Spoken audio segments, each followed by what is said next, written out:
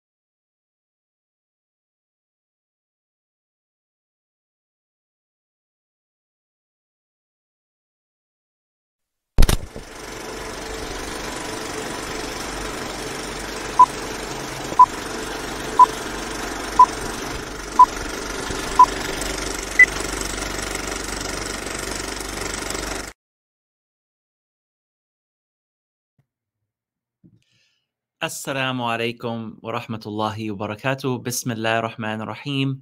Wa sallallahu ala Sayyidina Muhammad wa ala alihi wa sahbihi wa sallam. Welcome to all of you who are tuning in to our Bethlehem Blessings webinar. My name is Tariq Al-Masidi. I am the founding director of Celebrate Mercy that is bringing you today's program, Bethlehem Blessings. And we begin in the name of God, most gracious, most merciful. We welcome all of you who are from the Muslim community and from our friends of other faiths. We know that we may have tonight people of all faiths joining us. So we welcome all of you on this special program, inshallah, as we commemorate and remember the blessed lives of our mother, Mary, or Maryam, peace be upon her, and her son, Jesus, peace be upon him. And this is a really beautiful program that we hope you can also invite your friends and family to join as well. This flyer, this Live Now flyer, has been posted on Celebrate Mercy's social media. You can see it on our Instagram story, on Twitter, on Facebook. So please take a moment. You know, it would be great for you not to be distracted by your phone, but before you put away your phone, you can take a moment and invite your friends and family to tune in by sharing this flyer with them, sharing the link with them. You can tell them to go to Celebrate Mercy's YouTube channel where we are streaming this live, or you can give them this link that you see on the flyer here, celebratemercy.org/live. For those of you who are not aware of what we do as an organization, we are a nonprofit organization based in the United States that teaches about the Prophet Muhammad's life and character, peace be upon him, through our words and through our actions. And that is to Muslims and friends of other faiths. And we do that through our words and actions, meaning our programs and our campaigns. We try to teach about the Prophet Muhammad's life, peace be upon him, through our webinars, our events, social media, trips, publications, and campaigns. And today or tonight is an example of one of those webinars that we do. For the past 4 years, we have actually hosted an online program, an online webinar every 36 hours over the course of the last 4 years, or almost 4 years. So since the pandemic, we have consistently been bringing you programs like tonight's program every 36 hours, more than an hour a day of programming through this platform. And we have our donors to thank for that, who make this, make these programs possible. So thank you to all of you who have been generously supporting this work year after year after year, to allow us to bring you these programs. And take a moment, we'll ask the audience really quickly to take 1 minute and let us know where are you joining us from around the world? What is your city, state, country? Are you watching this by yourself? Are you watching this with family members, with your parents? Let us know in the chat. We're going to share some of your responses here. We have Sister Rahma with us backstage, and she can share some of the responses that you all are giving us about how you heard about today's program. Or actually not how, but where are you joining us from? Let's see. Canada. I see Canada. Where else? Let's just quickly show a few. Southern California, Hamtramck, Michigan. Okay. Where else? Rockland County, New York.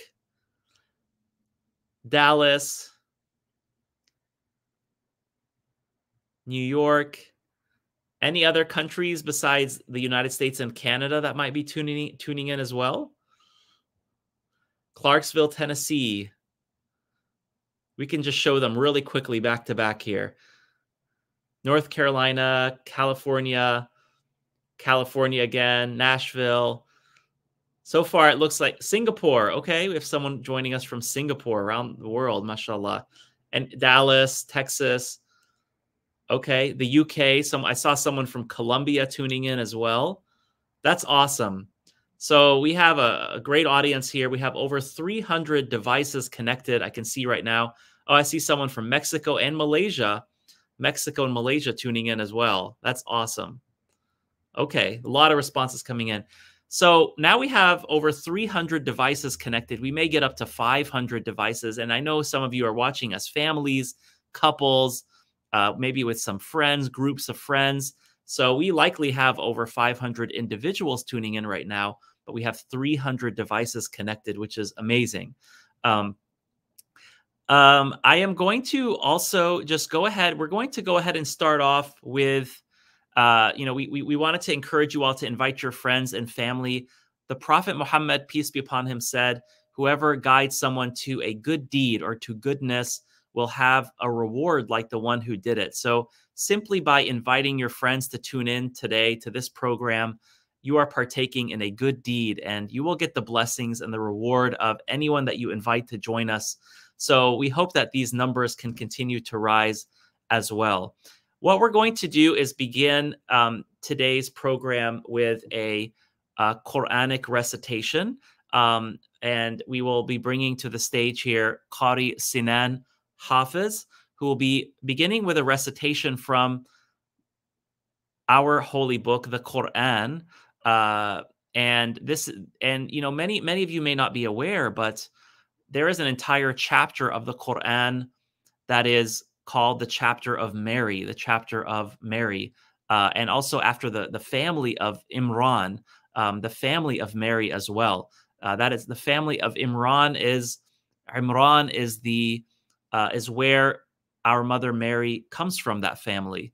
And so the Prophet Jesus, peace be upon him, and his mother Mary are referenced in the Quran. They're mentioned directly or referred to in the Quran more than 300 times. And over the course of this webinar, we are going to see these verses about Isa, and you'll hear the name Isa many times. Isa is Jesus in Arabic. Isa is Jesus, peace be upon him, and Maryam is Mary. So when you hear Maryam or when you hear Isa, is referring to Mary and Jesus, peace be upon them. So let me go ahead and introduce Qari Senan Hafez. He was born and raised in the United Arab Emirates. He has loved the Qur'an since he was 4 years old. He has a master's in business administration. He enjoys reciting the Qur'an and spreading the recitation and praying for hearts to soften through the words of Allah, through the words of God. So let me go ahead and bring him to the stage here. Assalamu alaikum. Wa alaikum salam wa rahmatullahi wa barakatuh. Great to have you with us, Sidi.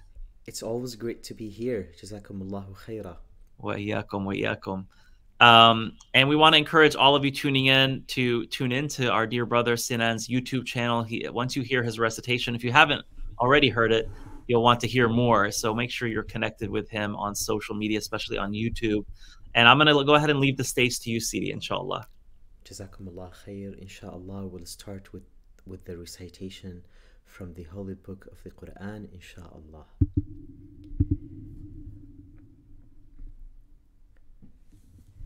أعوذ بالله السميع العليم من الشيطان الرجيم.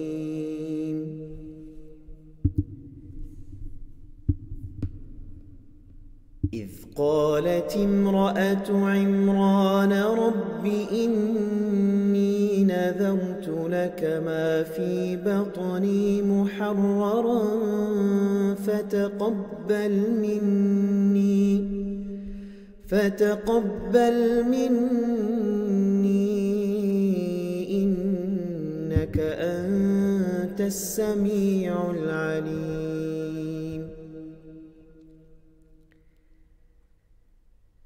فلما وضعتها قالت رب إني وضعتها أنثى والله أعلم بما وضعت وليس الذكر كالأنثى وإني سميتها مريم وإني أعيذها بك وذريتها من الشيطان الرجيم. فتقبلها ربها بقبول حسن وأنبتها نباتا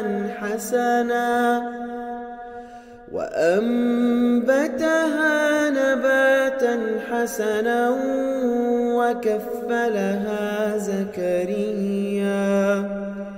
كلما دخل عليها زكريا المحراب وجد عندها رزقا. قال يا مريم أنى لك هذا؟ قالت هو من عند الله إن الله يرزق من يشاء بغير حساب. وإذ قالت الملائكة يا مريم إن الله اصطفاك وطهرك واصطفاك على نساء العالمين. يا مريم اقنتي لربك واسجدي واركعي مع الراكعين. ذلك من أنباء الغيب نوحيه إليك وما كنت لديهم إذ يلقون كفل مريم وما كنت لديهم إذ يختصمون إذ قالت الملائكة يا مريم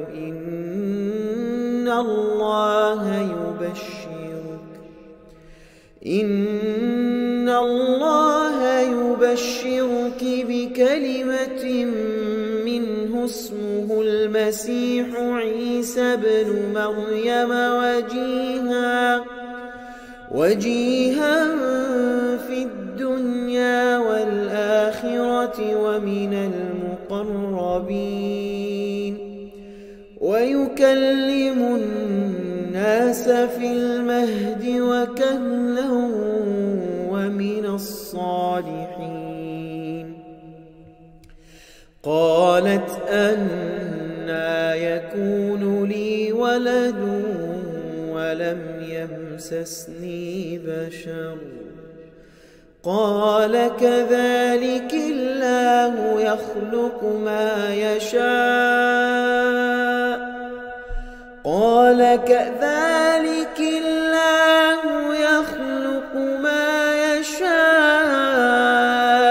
إذا قضى أمرا فإنما يقول له كن فيكون ويعلمه الكتاب والحكمة والتوراة والإنجيل ورسولا إلى بني إسرائيل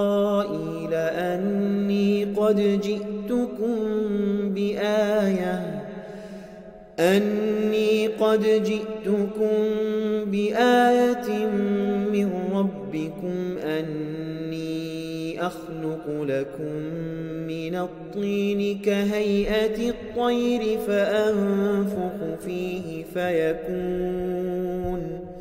فأنفخ فيه فيكون طيرا بإذن الله وأبرئ الأكمه والأبرص وأحيي الموتى بإذن الله وأنبئكم بما تأكلون وما تدخرون في بيوتكم إن في ذلك لآية لكم إن كنتم مؤمنين ومصدقا لما بين يديه من التوراة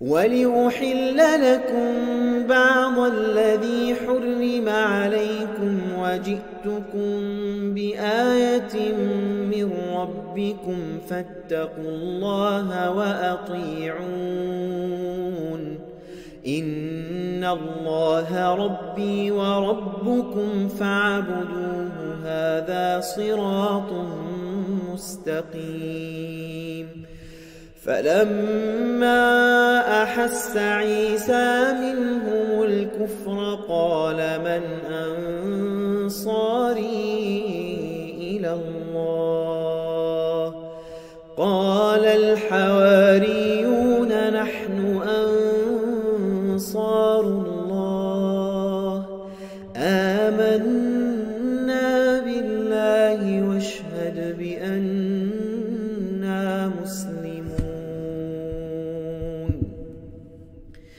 ربنا آمنا بما أنزلت واتبعنا الرسول فاكتبنا مع الشاهدين ومكروا ومكر الله والله خير الماكرين إذ قال الله يا عيسى إني متوفيك فيك ورافعك إلي ومطهرك من الذين كفروا وجاعل الذين اتبعوك فوق الذين كفروا إلى يوم القيامة ثم إلي مرجعكم فأحكم بينكم فيما كنتم فيه تختلفون فأما الذين كفروا فأعذبهم عذابا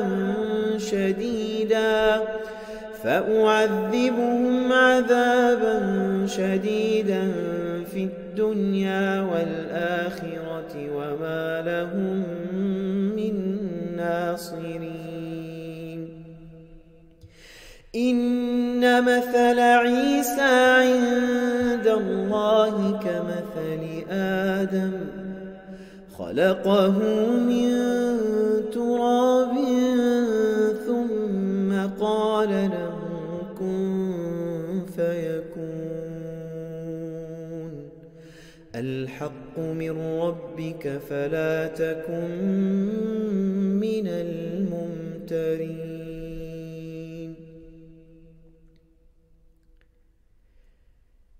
إن مثل عيسى عند الله كمثل آدم خلقه من تراب ثم قال له كن فيكون قل آمنا بالله وما أنزل علينا وما أنزل على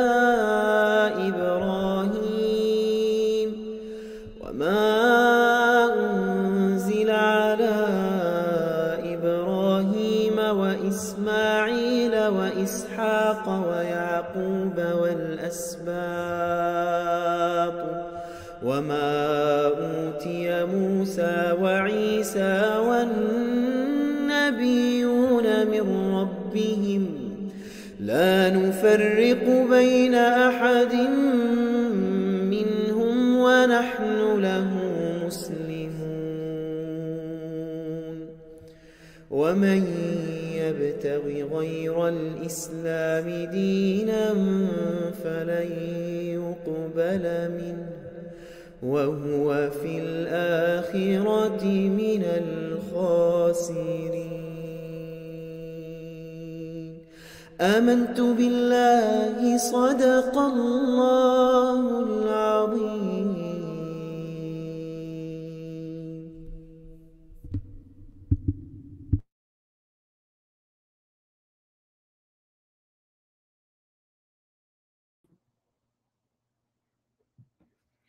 Jazakumullah khair. Jazakumullah khair to our dear brother, Qari Senan Hafez, for that beautiful recitation. We will be hearing from him throughout the night, different excerpts from the Qur'an as we remember our mother Mary, peace be upon her, and the Prophet Jesus, peace be upon him, on this beautiful program tonight, inshallah. We want to remind everyone who's tuning in, it looks like the numbers have gone up of people who are tuning in. You all have been encouraging friends and family to join us. We went from 300 devices connected to 450 devices connected. Please continue sharing and inviting friends and family to tune in. And take a moment as you're watching on YouTube and make sure you're subscribed to our channel and you click on that like button. If we get a lot of likes and comments, then YouTube will also automatically start sharing this live stream with people who are just randomly browsing YouTube right now, especially if they're, they would like this type of content. So help us get into that, help the algorithm suggest this video and this live stream to others by liking this video, clicking that like button, and commenting as well. Let us know what you thought also of the recitation. We have so many great teachers coming up. Our next teacher will be Shaykha Aisha Prime. And here is the link you can give to your friends to tune in right now, celebratemercy.org/live. When you give your friends that link, it will take them straight to this YouTube live stream, or you can just tell them to visit Celebrate Mercy's YouTube channel where we are streaming this live. I see some comments coming in here from our audience. From Mizan saying, Alhamdulillah, the Qur'an is healing. Jazakumullah khair for beautifying it. Qari Senan. MashaAllah. And, you know, for some of you who are joining who maybe, you know, are friends of other faiths, it may have been your first time hearing the Qur'an recited, but this is the Qur'an that we recite, our holy book, the Qur'an. We recite this at least 5 times a day in our prayers. And there are hundreds of thousands of Muslims around the world who have the entire Qur'an memorized from beginning to end. And it is where Mary and Jesus, peace be upon them, are mentioned in the Qur'an over 300 times, or at least referred to over 300 times in the Qur'an. And we'll be hearing those verses throughout the night, inshallah, God willing. So let me go ahead and introduce our next teacher, who will tell us a little bit more about the background of Mary, peace be upon her, the family that she came from, and her upbringing as well. And I will go ahead and introduce her now.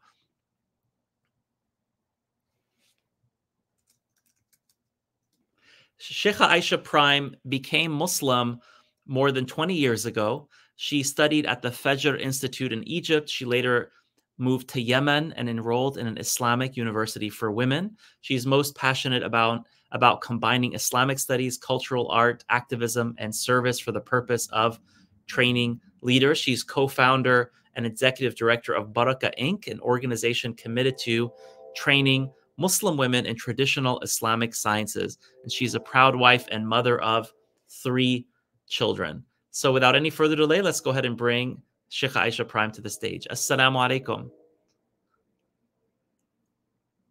Oh, you're muted. We can't hear you. There you go. Wa alaikum salam wa rahmatullahi wa barakatuhu.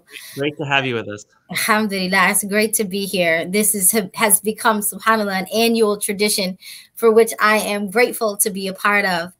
I just want to say to everyone, may the peace and blessings of the Almighty be upon you and upon your families. It is always an honor and privilege to be with Celebrate Mercy, but also it's an honor and a privilege specifically to talk about our Mother Mary and just the wonderful and miraculous way that not only did she grow up, but in which she lived her life.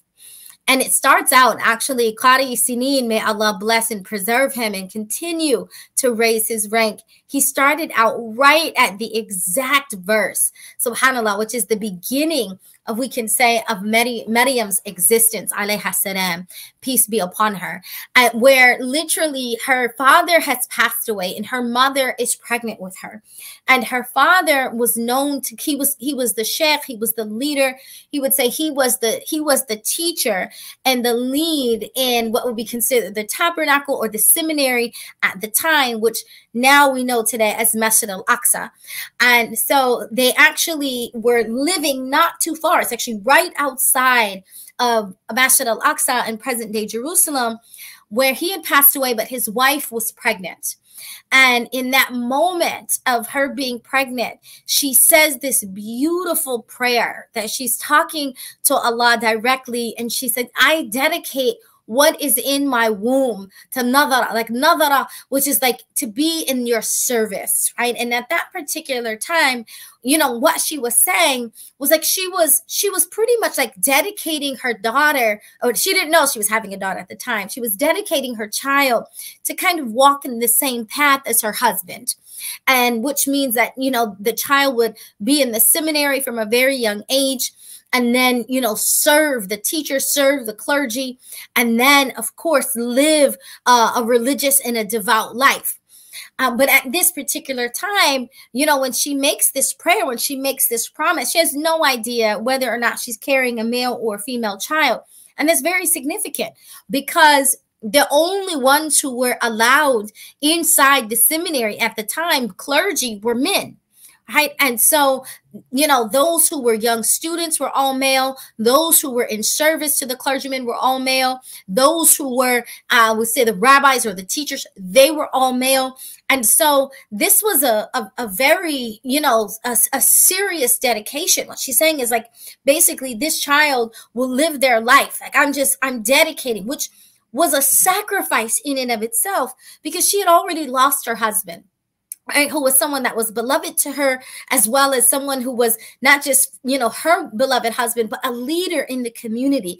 And so this child would have served as a companion and a closeness to her. But yet when she was pregnant, she wanted someone that would kind of walk in the footsteps of her husband and serve in that way. And so when she gave birth, right, when she gave birth to a female child, she was like, oh, like, I've given birth to a female child. And she understood that the implications of that was there were no women that were in the seminary or in position of clergy. So she thought, how am I going to fulfill on my promise? How am I going to fulfill on the prayer that I made to God? And so what Allah answers her back, and I love these beautiful conversations in the Qur'an where a servant of his is talking to him and Allah is responding, and Allah is letting us know, this is what I said to her, that Allah is saying that her prayers were not a one-way conversation, that this was a two-way conversation, that she's speaking and Allah is answering. And so she's experiencing a deep level of not just inspiration, but possibly ilham, which is a higher level of inspiration, of revelation, that God is speaking to her. And so he says to her, I know very well what you've given birth to. I know full well that you've given birth to a female child. And, and so in saying that, it's like, and then he makes a statement, right? And the male is not like the female, which is so beautiful, because Allah is saying, I'm fully aware, right? And you're thinking that there are limitations. And Allah is saying, I know that they're not limitations, because there's an emphasis specifically on this particular in the wording in Arabic, that Allah is kind of giving, in all honesty, a kind of preference, in this case to the female. Like if you had given birth to a male child, you would have given birth to one child who would be a leader. But if you gave birth to a female child, what we understand about that is that the nature of the female is that they will give you increase. So what Allah was saying to her is, you thought that you would dedicate one, but as a result, your prayers have been accepted in such a way that it's going to actually be a continuous gift that you're giving to me. And so and then Allah says that he accepted, right? That he accepted her. Rabbaha taqabbalaha. Like Allah accepted her. Her Lord accepted her in this beautiful way, right? Bil qabul and hasana, within a beautiful and gracious and a blessed acceptance. And so from that, she just, continued, right? Meaning she just continued with her promise, feeling that inspiration, that she just said, well, even though she's a female child, that's the promise I made, and I'm not going to back up on my promise. So then it's just going to be, I'm going to continue moving in that direction. So from the time that Maryam alayha salam, peace be upon her, she's very young. Her mother actually goes to the gates, right, of what we know today, again, as Masjid al-Aqsa, and, kind of hands them over this child. And initially they say to her, out of love and respect, of course, for her husband, but out of her saying, we don't accept girls, right? We don't accept girls. That's not something that's accepted in the seminary. And we don't accept babies. But not wanting to disrespect her because of the rank and role her husband had, they said, okay, bring her back when she's older, right? And so, she said, okay, well, you don't accept babies. So she continuously would come back, and her mother would just raise her literally in such a religious and a righteous way that she would be teaching her and molding and shaping Maryam, preparing her for what she said. I promise to give you over to God. And again, I'm not turning back on that. So when Maryam gets older, she's aware of kind of more or less the stance that her mother mother is taken. And so from a very young age, it said that Maryam actually herself would stand outside the gates of the seminary and kind of, you know, push to demand entrance into the seminary, knowing that many times she was rejected because she was a girl. But she would stand outside of the gates of Masjid al-Aqsa, outside of that huge seminary and place of worship, and she would give charity to people. As she was standing outside the gate, she was known to be, she became known even as a very young girl as someone of charity, right?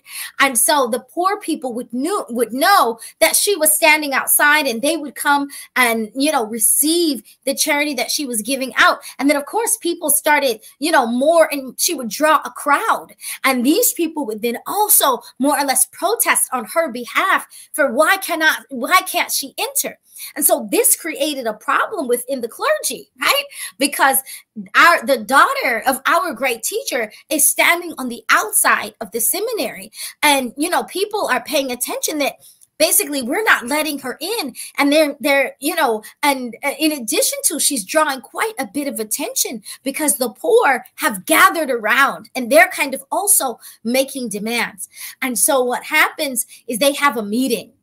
And in that meeting, you know, they kind of say, okay, we've got to come up with a plan in order to kind of, you know, for the PR, right? We've got to come up with a plan for how we've got to somehow let her in, but not allow her to necessarily be in a certain position. So there were these internal meetings again amongst the clergymen to kind of decide. And they said, okay, well, if we let her in, because also wanting to be respectful, she was a girl pretty much entering into a seminary full of men and full of boys. And so there was a, you know, a concern over her protection.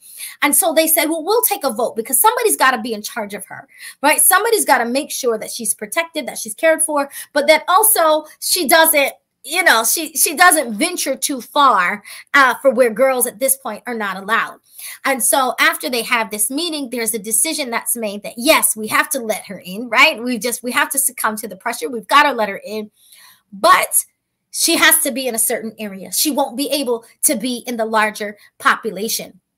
And so with that being said, they said, all right, let's take a vote, right? We'll draw lots. And they put their names, some say they put their names on pins, and they said, all right, we will draw those pins, right? And whoever name is chosen will be the one who's going to take care of her. So it just so happened that it's her uncle who's Zachary, right? And her uncle's name is chosen one time, subhanAllah. And they said, well, that's her uncle. And he was a bit of an advocate for our mother, Maryam, alayha salam, peace be upon her. And so they felt like, that's just too much of a coincidence. In addition to, he was a prophet. And so they said, all right, let's draw lots again. And they drew it again, and Zachariah's name is chosen, alayhi salam, peace be upon him. And so they do this 12 times, and 12 times the name of Prophet Zachariah alayhi salam is chosen. And it becomes clear to all of the clergy that this was a decision of Allah, that this was a decision that God had made, that he would be the one who would take care of her. And so they actually build a space for her where she would have her own entrance. And when we're blessed to enter into Jerusalem again, hopefully we'll get a chance to go and celebrate mercy. There's almost a direct line from where she grew up, from her home, all the way to the door of how she would enter into the seminary, into Masjid al-Aqsa. And so she would go in, and then there's some stairs that she would go down, and she was kind of like in her own protected room. But, you know, and in that protected room, she was allowed to be in service of the male students, where, you know, there are narrations that said that she would have to cook and she would have to clean, but for the most part that she was put in isolation, that she couldn't mix with the male population. But our mother Maryam was a witty and very intelligent young woman, that she would organize her cleaning and her duties during the time of class time, so that she would be able to hear the lessons that were being taught while she was cleaning, while she was doing her service. And then when they were let out from class, she would go back to her mihrab. And what's known about her is she would sit and she would review her studies. And even Prophet Zachary would review them with her, right? That he's becoming one of her teachers. So another thing about our mother Maryam is so important is that she was still Allah describes her as amongst those who were a devout servant of Allah. She was a devout and devoted servant of Allah subhanahu wa ta'ala. So she was known to fast in the daytime and pray in the night. And so one particular time, she, what was known is she'd give out her fruit. Her uncle Zachary would come and bring her meals, but she would give out her food to the poor, right, when she wasn't doing her work. And then she'd return back to her work and to her studies and her prayers at night. And so what happens is that she would fall into fainting spells because she would do this day after day, right? While she's fasting, she's also serving. She's also doing very hard and difficult work. And then in addition to that, she'd stay up late studying and stay up late praying. And so one particular night, Allah told the angels, like, they're going to send her food, right? So in order to break her fast, Allah would send the angels. He would send food to her from the heavens, right? And he did that because it says she's fasting and she's giving away her food and she's in this, seclusion. And Allah says, I will feed you, right? Directly from the heavens. And so her uncle Zachariah walked into her mihrab, into her prayer niche, and he found the food. And when he saw the food, immediately he knew there's something different about this, because he said that it would happen. It began to happen on multiple occasions where she would have fruits, summer fruits during the winter season, or she'd have winter fruits during the summer season.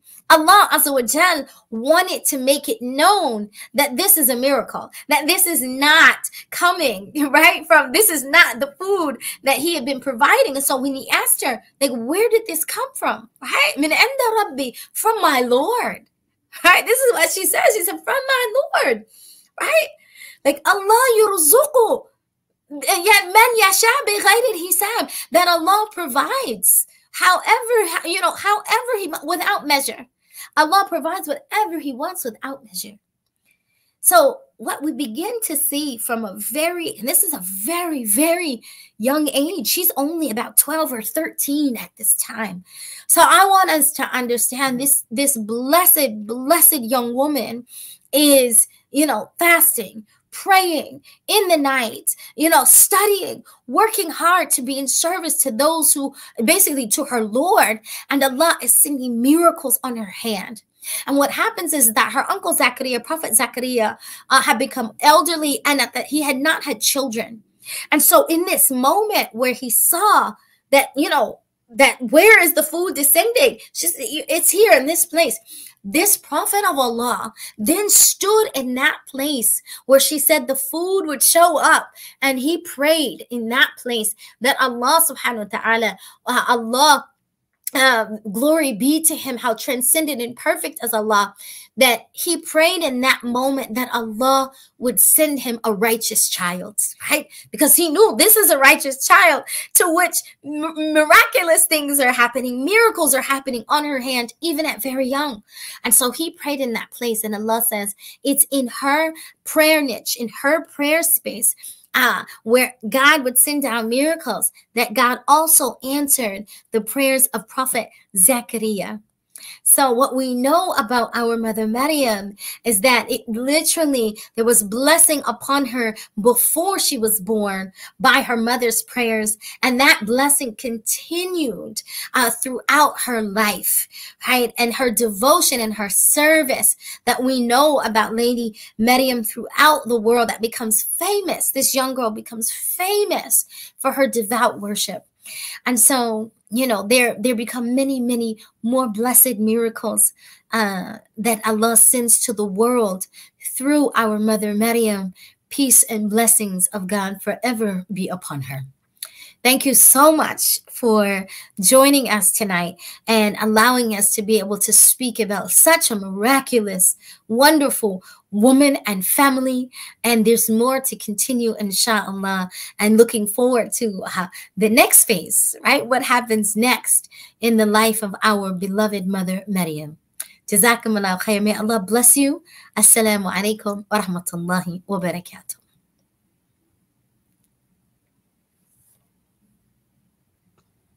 Wa alaikum assalam wa rahmatullah. Thank you, Shaykha Aisha. It's great to have you with us as always. And that was so powerful and so beautiful. It was a beautiful way to start off the lessons tonight. Thank you so much. Allahumma barak. Thank you. Alhamdulillah. So that was Shaykha Aisha Prime, and we've been honored to have her on many of these programs in the past with Celebrate Mercy. We've been honored to have her with us on many trips in the past as we have taken groups from Mecca to Medina, and also taken groups to Jerusalem and Palestine as well. And we are really honored to have her with us. And we have many more teachers coming. We even have a surprise speaker who will be joining us a little bit later in the program as well. That we are really honored. I see her backstage now, and I'll tell you a little bit more about her later. But we're really honored to have Shaykha Aisha Prime with us, and we now have over 500 devices connected to this program right now. You all have been sharing this. We have posted this flyer on our social media, Bethlehem Blessings. Please invite your friends to tune in. We're still kind of at the beginning of this program. We've only heard from one of our teachers so far with the first lesson on giving us some background of the family of Maryam, peace be upon her, the family of Mary, and her birth and her upbringing as well. So we are about to go into our next speaker as well. I also wanted to share that this program, okay, so I'm showing you this flyer here. This is the link you can give to your family and friends to tune in, but you can also share this on socials. Shaykha Aisha Prime mentioned that the family of Mary, peace be upon her, came from Palestine, came from Jerusalem. And of course, I'm sure you all are aware, there is so much suffering and hardship and a genocide that is going on right now in Palestine. It's not something that we want to ignore. It's not something that we want to overlook tonight. And we want to keep all of Palestine in our prayers, especially those in Gaza, where the numbers are just horrific right now. So as we remember the homeland and the birthplace of Mary, and we remember the homeland and the birthplace of Jesus, peace be upon them, let us remember that this is a part of the world where there's so much suffering right now and hardship, where children, almost 11,000 children have been killed in less than 80 days. So we want to keep them in our prayers, especially because this is the part of the world that we are talking about tonight, where all of these blessings came from, blessings came from Jerusalem, from Bethlehem, from that part of the world in Palestine. So let us pray for them as well. And we want to also we also want to make sure that you all know that this program tonight is part of our Palestine project as well, where we are trying to respond to the crisis with information, with knowledge. And many of those who are joining tonight, we know that you are friends of other faiths. There has been definitely a surge in interest in Islam and in the Qur'an, inspired by the resilience of the Palestinian people. So we want to thank all of you who are tuning in, whether you're a Muslim or not. Thank you all for tuning in tonight. I'm going to go ahead and introduce our next teacher, and that is Shaykha Maryam Amir. And you can see her name is actually Maryam. So we're talking about, our mother Mary, our mother Maryam, and we have this great teacher who is with us, who's been on many of our programs in the past, Shaykha Maryam Amir, and she's going to be talking about our mother Mary and the birth of Jesus, peace be upon him. Let me go ahead and introduce her now, and then we can bring her to the stage. Shaykha Maryam Amir received her master's in education from UCLA. She holds a second bachelor's degree in Islamic studies through Al-Azhar University in Egypt. She studied in Egypt. She memorized the entire Qur'an and has researched a variety of religious sciences ranging from Quranic exegesis, which is tafsir, Islamic jurisprudence, prophetic narrations and commentary, women's rights within Islamic law, and more for the past 15 years. She's been interviewed for her work by major news outlets, including BBC, NPR, and CBS. And she is the creator of an app called Qari, which features women Qur'an reciters on that app. And it's available on Google Play and Apple stores for free, or you can visit qaria.app, QARIAH.app, .app. So we actually, Shaykha Maryam is traveling right now in Mecca and Medina. She's on her pilgrimage right now in Mecca and Medina, but she just sent us a video that we will share with you for tonight's program. So let me pull that up for you all, and we'll go into the next phase of the story of the birth of Sayyiduna Isa, our prophet Jesus, peace be upon him. Let me go ahead and bring that up.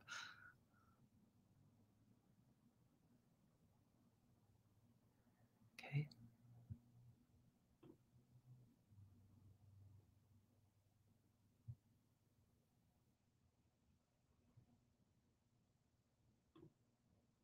There we go. I found it. Hey there, Bethlehem Blessings with Celebrate Mercy. My name is Maryam. I am named, my namesake is Virgin Mary. I'm very excited to share two parts of her story that mean a lot to me, although all of it does. I mean, when you're named after someone, it kind of is a big deal. I'm not sure how much you know about the Muslim belief of Virgin Mary, but I'm going to share with you a really important part of it. And that is that Virgin Mary obviously had a virgin miraculous conception of baby Jesus. And the way that the Quran describes this experience is that Virgin Mary had had a conversation with her uncle, Prophet Zachariah. And Prophet Zachariah had entered into her special room where she used to worship in a very special place in Jerusalem. And when she would go to this place and he would enter into her room and see that she had this fruit that was out of season, like, you know, today we can go to Whole Foods or Costco or a grocery store and we will see that there are grapes and watermelon and almost any type of fruit at almost any type of, you know, the year, any time of the year. But then obviously they only had what was right available to them. And she would have this fruit that was out of season. And so he would tell her, where did you get this fruit from? And the way that she would respond is by saying, this is from God, and God can give anyone whatever he wills. And so that moment, Prophet Zechariah wants to pray for a child, and that's when he prays for John the Baptist. And that was his name given to him after the prayer was answered and the angels came. And after this moment is described in the Quran, then the description of Angel Gabriel coming to Virgin Mary is described. Angel Gabriel is suddenly in this room and she enters and sees a man. Now in the Quran, angels sometimes take the form of people. And so she suddenly sees a man, and we know from our descriptions of this man that he was a very beautiful looking man. And so she's very shocked to see that there's a man in her room when she is a very pure, pious, righteous person who spends all of her time in worship in a private place in this special mosque of Jerusalem. And so when she sees that he is in her room, she responds. And to me, this is very powerful as a woman named Virgin Mary. Well, I'm not named Virgin Mary, but named after Virgin Mary. It's very powerful to me because, you know, I think if a woman were to find a man in her room that she wasn't expecting, she would understandably and justifiably, you know, be justified to scream, to yell, to shout, to run out, to grab someone to help her, literally anything, attack him. I mean, there could be a million ways that she could have responded. But the way that she responds is that she calls him to remember God. She calls this strange man and she reminds him to be God conscious. And she doesn't just say to be conscious of God. She doesn't say be conscious of your creator. She says be conscious of the most merciful. She reminds Angel Gabriel that he should be conscious, he should be aware, he should fear the most merciful, and not do whatever potential wrong action he's thinking about doing while being surprisingly in her room. To me, this moment is one which calls all of us as believers to follow in her footsteps of worship and action, that you take the moment to call someone back to God before condemning them of whatever they may think. Obviously, when we're talking about today, that's if we're not afraid for our safety. But her reaction was just so pure that her worship and fasting and prayer immediately went to calling him back to God. Our sources say that he then suddenly flipped into the form of an angel because her call was so powerful. And so he flips into an angel and he gives her the glad tidings that she is going to have a baby. Now, her being told that she's going to have a baby is a shock. And in the Qur'an, she doesn't have a relationship with another man. She isn't taken on as someone who needs to be hidden, like her, in the sense of there's no quote unquote Joseph in this story. We do have a prophet Joseph, but he's a different prophet at a different time period, the son of prophet Jacob. In this story in the Qur'an, we don't have a description of another man who has to kind of like take on her reputation. And so when she finds out that she is pregnant, she is just devastated. And this is a very important point for us as well when we're thinking about belief. Because here you have an angel telling her that this is a present from God, as described by Angel Gabriel in the Qur'an. And she's not seeing it as a present. She is shocked. She doesn't know how to respond. She is just, I mean, perhaps someone could even say devastated. And of course she accepts God's will. But we don't see her jumping up for joy and saying, I've been chosen, yay, go me. We see a woman who is grappling and trying her best to understand that God's wisdom is beyond her own. And for all of us in following those footsteps, that's a critical point, especially right now when many of us are seeing devastation. We're seeing children being massacred. We are seeing a genocide happening in Gaza. And many of us don't understand why. And it doesn't mean that we will know, but what we can do is act. What is the action we are going to take? And that is what the Qur'an focuses on. What is her action? Her action is she carries out this command of God. And so she is breathed in, their spirit, Angel Gabriel breathes in Jesus.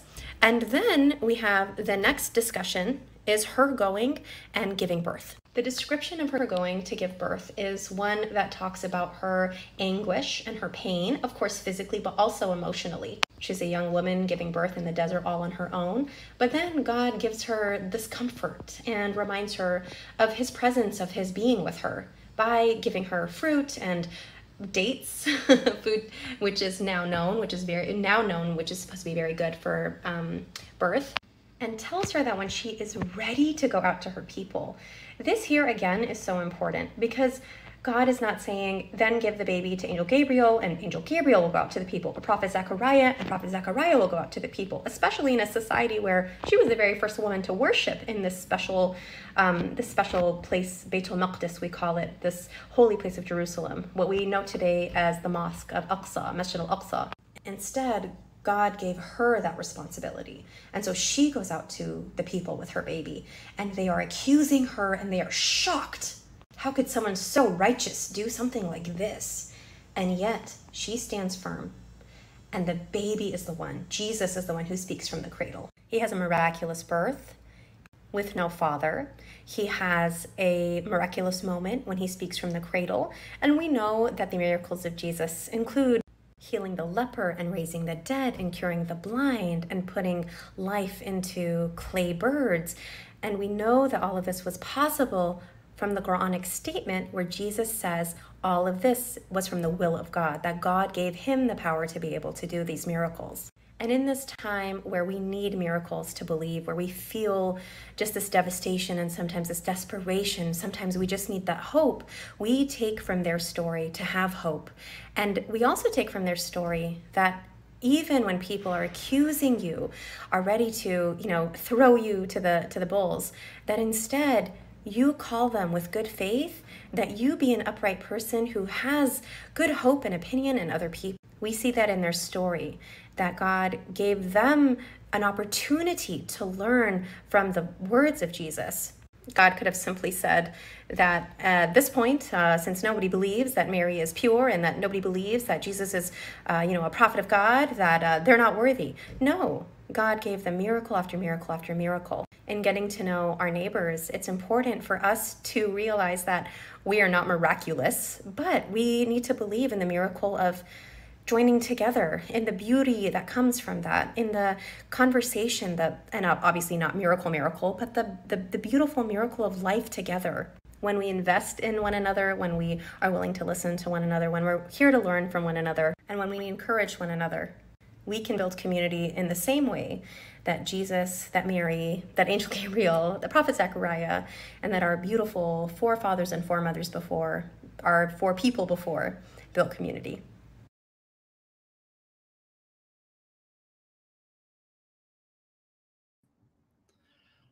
All right, alhamdulillah. That was a beautiful video that was sent to us by Shaykha Maryam Amir, who could not join us live because she's currently in Mecca and Medina. I'm not sure which one, Mecca or Medina, on the Umrah pilgrimage. Alhamdulillah. So we're really grateful to her. Always grateful to have her on this program, alhamdulillah, as she discussed the birth of Jesus, peace be upon him, by our dear mother Mary, peace be upon her. And we will hear some Quranic verses recited about this. Just a reminder, I think we still have, yes, over 500 devices connected. So still, we want to encourage you all to still invite your friends to tune in. We still have many more beautiful lessons coming your way. We also have a surprise speaker who will be joining us that I'm sure many of you know, many of you have heard of, but we will be bringing her a bit later to onto the program. But just invite your friends to tune in at celebratemercy.org/live. If you're watching on YouTube, take a moment to click on the like button and subscribe to our channel as well. We will be bringing in a moment Shaykh Hisham Mahmoud to the stage, our next teacher, who will be telling us more about our dear Prophet Isa, our dear Prophet Jesus, peace be upon him, as well.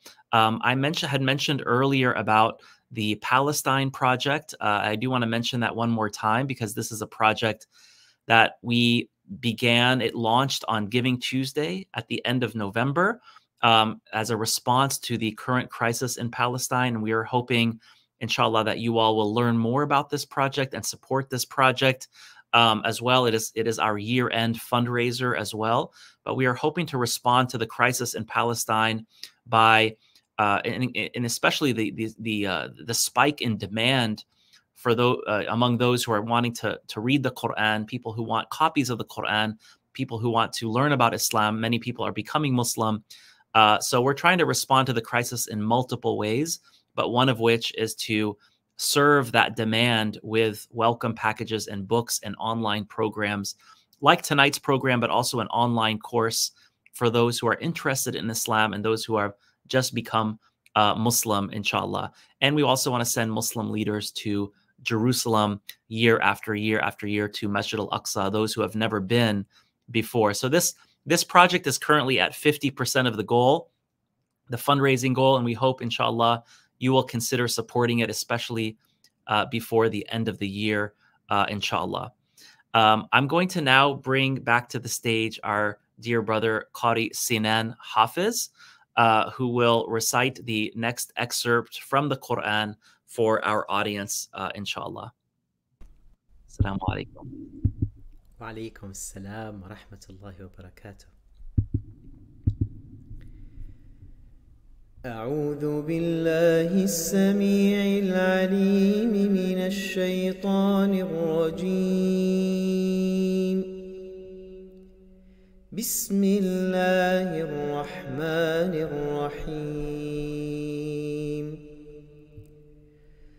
واذكر في الكتاب مريم إذ انتبذت من أهلها مكانا شرقيا فاتخذت من دونهم حجابا فأرسلنا إليها روحنا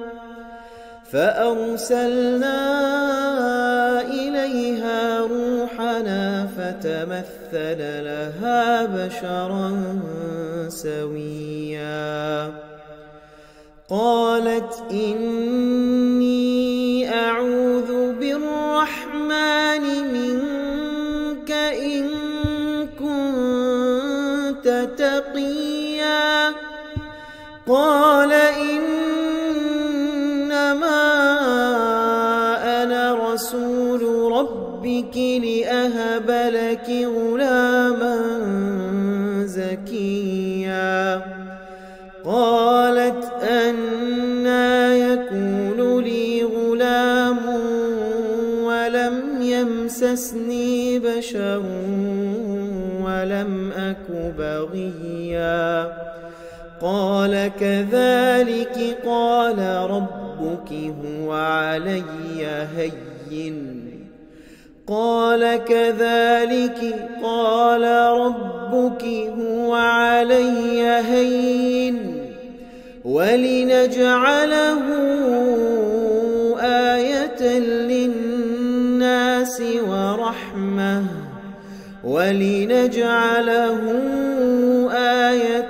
للناس ورحمة منا وكان أمرا مقضيا فحملته فانتبذت به مكانا قصيا فأجاءها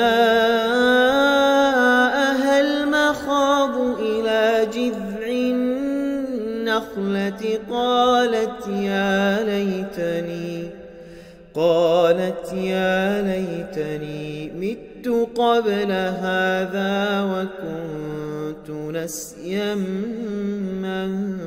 منسيا فناداها من تحتها ألا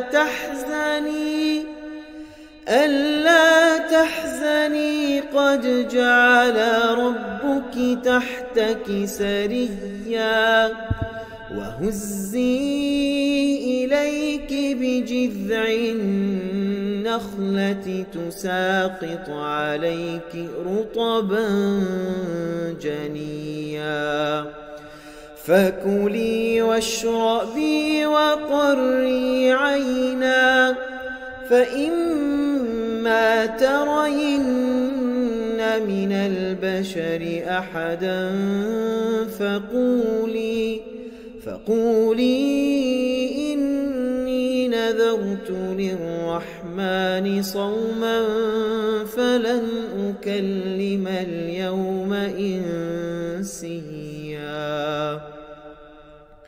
فأتت به قومها تحمله قالوا يا مريم لقد جئت شيئا فريا يا أخت هارون ما كان أبوك امرأ سوء وما كانت أمك بغيا فأشارت إليه قالوا كيف نكلم من كان في المهد صبيا قال إني عبد الله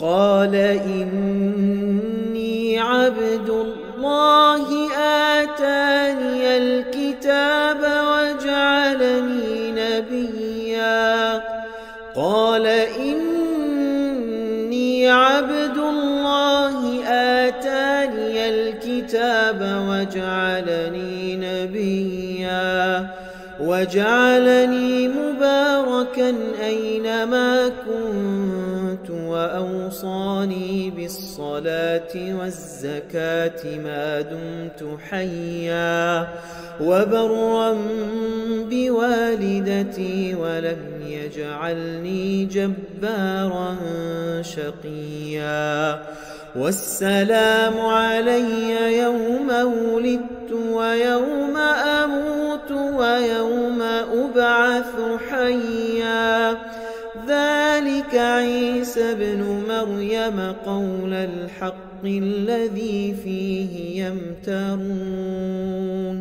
ما كان لله أن يتخذ من ولد سبحانه إذا قضى أمرا فإنما يقول له كن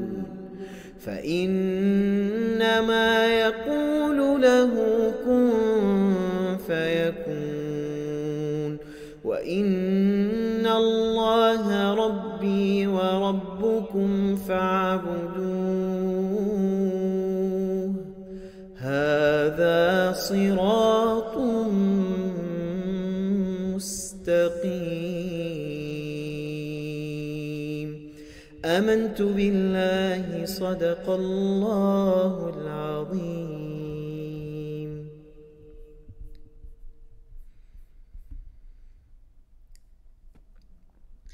Jazakumullah khair. Thank you to Qari Senan for that beautiful recitation. We really look forward to hearing more from you tonight, inshallah. Thank you so much. That was amazing. Alhamdulillah. Alhamdulillah.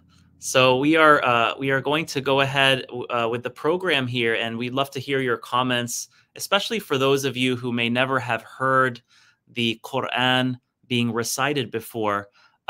Please share your comments in the chat as well. And those of you who might be friends of other faiths, if you have questions about any of the content or any of the talks, any of the lessons today, please be sure to share them in the chat, or you can send us an email at CelebrateMercy, and we would love to help you, especially if you would like a copy of the Qur'an that we can send to you, or any other books as well. Please send us a message, and we will make sure to do that to help you with learning more, inshallah. We still have about 500 devices connected here, and you can invite your friends to tune in on Celebrate Mercy's YouTube channel as well. We mentioned before, that we are also in a time of mourning because of the genocide in Palestine, in the homeland, in the birthplace of Sayyidina Isa, Jesus, peace be upon him. And I wanted to share with you a two-minute clip from one of the Christian leaders, one of the Christian priests of Bethlehem, where it is believed that Jesus was born, peace be upon him. I want to share a 2-minute clip from him discussing how in their time of Christmas, in their Christmas time, which is now, how they're doing it a little bit differently this year in Palestine. And I thought this was a really powerful clip by Reverend Munzir Isaac from Bethlehem. And at Celebrate Mercy, we take groups almost every year to Jerusalem, as well as to Palestine in general, like Bethlehem and Hebron, to visit these sacred places. So I'm going to go ahead and play that video for you right now, because I think it is very relevant to, this is a reverend from Bethlehem. I thought this was especially important for this webinar, Bethlehem Blessings.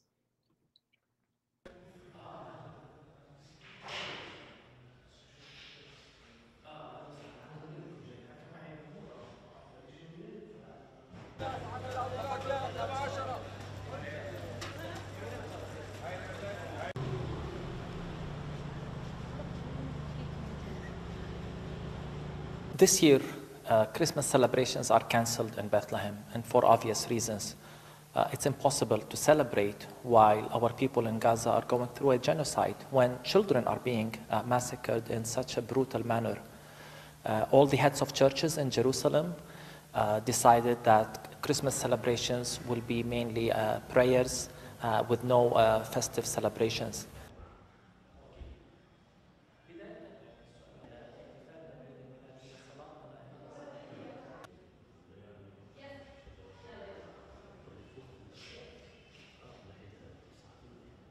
We thought of what is meaning of Christmas for us as Palestinians.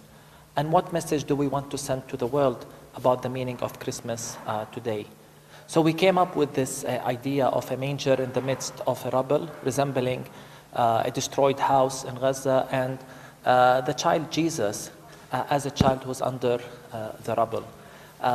We've seen so many images of children being pulled out of the rubble, and to us this is a message that Jesus identifies with our suffering. He's in solidarity with those who are oppressed. He's in solidarity with those suffering. So it's a message of comfort and hope to us. While the world is celebrating, our children are under the rubble.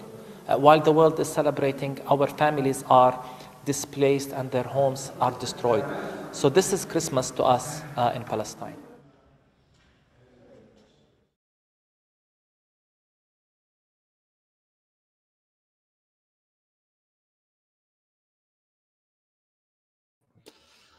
I thought that was a really powerful message, and this is this is a time of also solidarity with Palestinian Muslims and Palestinian Christians, and even those who are fair-minded and allies among our Jewish brothers and sisters as well, who are all condemning the current genocide in the Holy Land, and so we want to say that we are in solidarity with all of them tonight as we remember Mary and Jesus, peace be upon them. But we also remember the Holy Land where they came from, and we pray for peace there. We pray for a lasting peace in the Holy Land and an end to this destruction and genocide and killing and warfare once and for all, inshallah. So let's all say Ameen to that. I'll say Amen to that, inshallah. So I'm going to now introduce our next teacher, and that is Shaykh Hisham Mahmoud. It's great to see that we still have over 500 devices connected here for this beautiful program. And I'm going to go ahead and introduce Shaykh Hisham Mahmoud from Lanterna, inshallah. Shaykh Hisham Mahmoud has studied theology, hadith, legal theory, jurisprudence, ethics, Qur'an recitation, and Arabic with scholars in Morocco, Mauritania, and Egypt. He's taught for more than a decade at Yale, Princeton, and Harvard.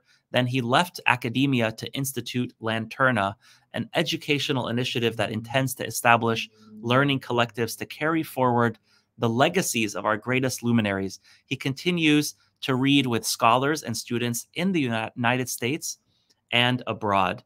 And mashallah, he is really an expert on this topic as we discuss Jesus and Mary. Let's go ahead and bring Shaykh Hisham to the stage. Assalamu alaikum.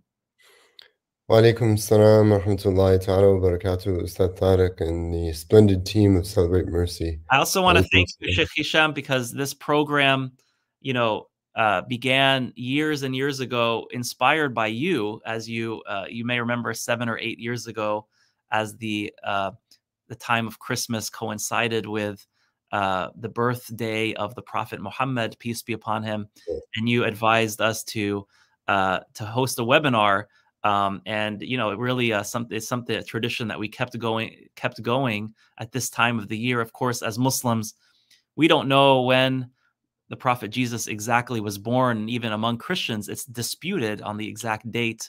But as we just heard in the Qur'an, the day of his birth is a blessed day, as is the day of the birth of all of the prophets. And we're really grateful to you for suggesting this idea many years ago. Well, not many years ago. It was like just 7 or 8 years ago. Alhamdulillah. MashaAllah, mashallah. Yeah, you mentioned that the birth date is not really known. It's known that the 25th of December is actually the birth date of Dionysus, the son of Zeus. And so that sort of got transported over to the birthday of Sayyidina Isa alayhi salam. Regardless, we come together to commemorate him and to venerate and reverence him. And before I get started tonight, I wanted to thank you, Ustad Tariq, for calling to our attention and to our hearts what is actually happening on the other side of the world here. I would like to begin with a moment of silence and prayer for our dear brothers and sisters in Gaza and in the West Bank, inshallah.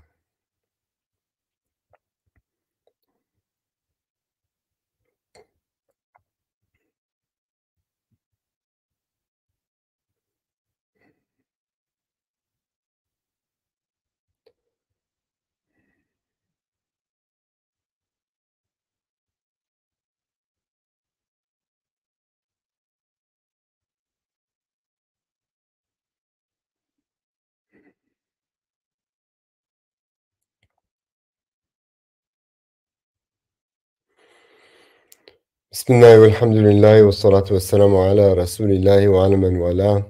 Assalamu alaikum wa rahmatullahi ta'ala wa barakatuh to you all.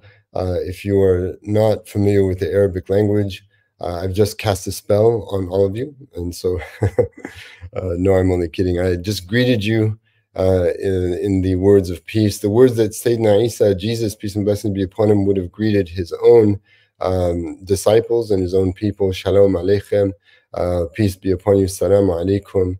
And in fact, we've been using the word God throughout the webinar thus far, but it's important to recognize the word that Jesus himself used to refer to God as a man who spoke the language of Aramaic. And in Aramaic, the word for God is Allah, Allah. And we know Allah by the name of Allah. So when you hear a Muslim using the term Allah, know that Christian Arabs as well refer to God as Allah, as well as Jewish Arabs refer to God as Allah. Jews who live in Arabic-speaking countries, that's what I mean by that. And Christians who live in Arabic-speaking countries as well, they refer to God as Allah. And so this is the closest of the languages to Aramaic, and it is what Jesus himself called God by. We have come to the point of the blessed birth of Jesus, peace and blessing be upon him.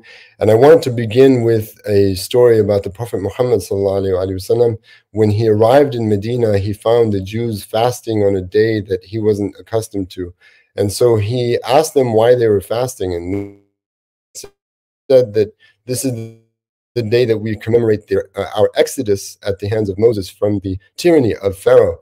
And so he said to them, we are more entitled to Moses than you are. And so he fasted with them, and he added another day of fasting as well, to show that we that we as Muslims have our stake in the prophecy of Moses and the prophethood of Moses. And so we will celebrate with you, but we will outdo you in your celebration. And so I want to thank Celebrate Mercy here for also keeping this going, because there are many among our neighbors who are celebrating Santa Claus tonight. And we wish to say to you all, Nahnu awla bi Isa minkum. We are more entitled to Jesus than all of you. And we will outdo you in your celebration of Christmas by calling you back to the Christ. And so this is something that Celebrate Mercy is doing for the community. It is a blessed endeavor indeed. And in that spirit, I wish you all a very Merry Christmas. It's a time of joy. It's a time of veneration, a time of commemoration of the life and legacy of one of the greatest men to ever walk the face of the earth, and one of the greatest women to ever walk the face of the earth, Jesus, the son of Mary, alayhi salam. And so we've come to the point of his birth, alayhi salam, upon him be peace. And this is one of the things that the Prophet Muhammad ﷺ taught us, that you don't even mention the name of Jesus without invoking peace on his name, and as well as all of the other prophets, just out of etiquette toward them. And I've been asked to speak about the titles of Jesus, specifically the Spirit of God and the Word of God. And in that, I would like to just bring up a slide here. Hopefully it'll work. This is a verse in the Qur'an in which Allah subhanahu wa ta'ala mentions these two titles of Sayyidina Isa alayhi salam, the Spirit of God and the Word of God. So here we go. Let me try to bring this up here on my side.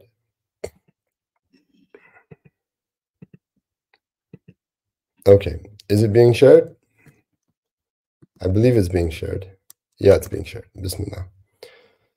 So in, whoa, that's not the one. There we go. All right. Nope, that's not the one either. Okay, there we go. And I'll skip the Arabic just in the interest of time. Nisa, chapter 4, 171.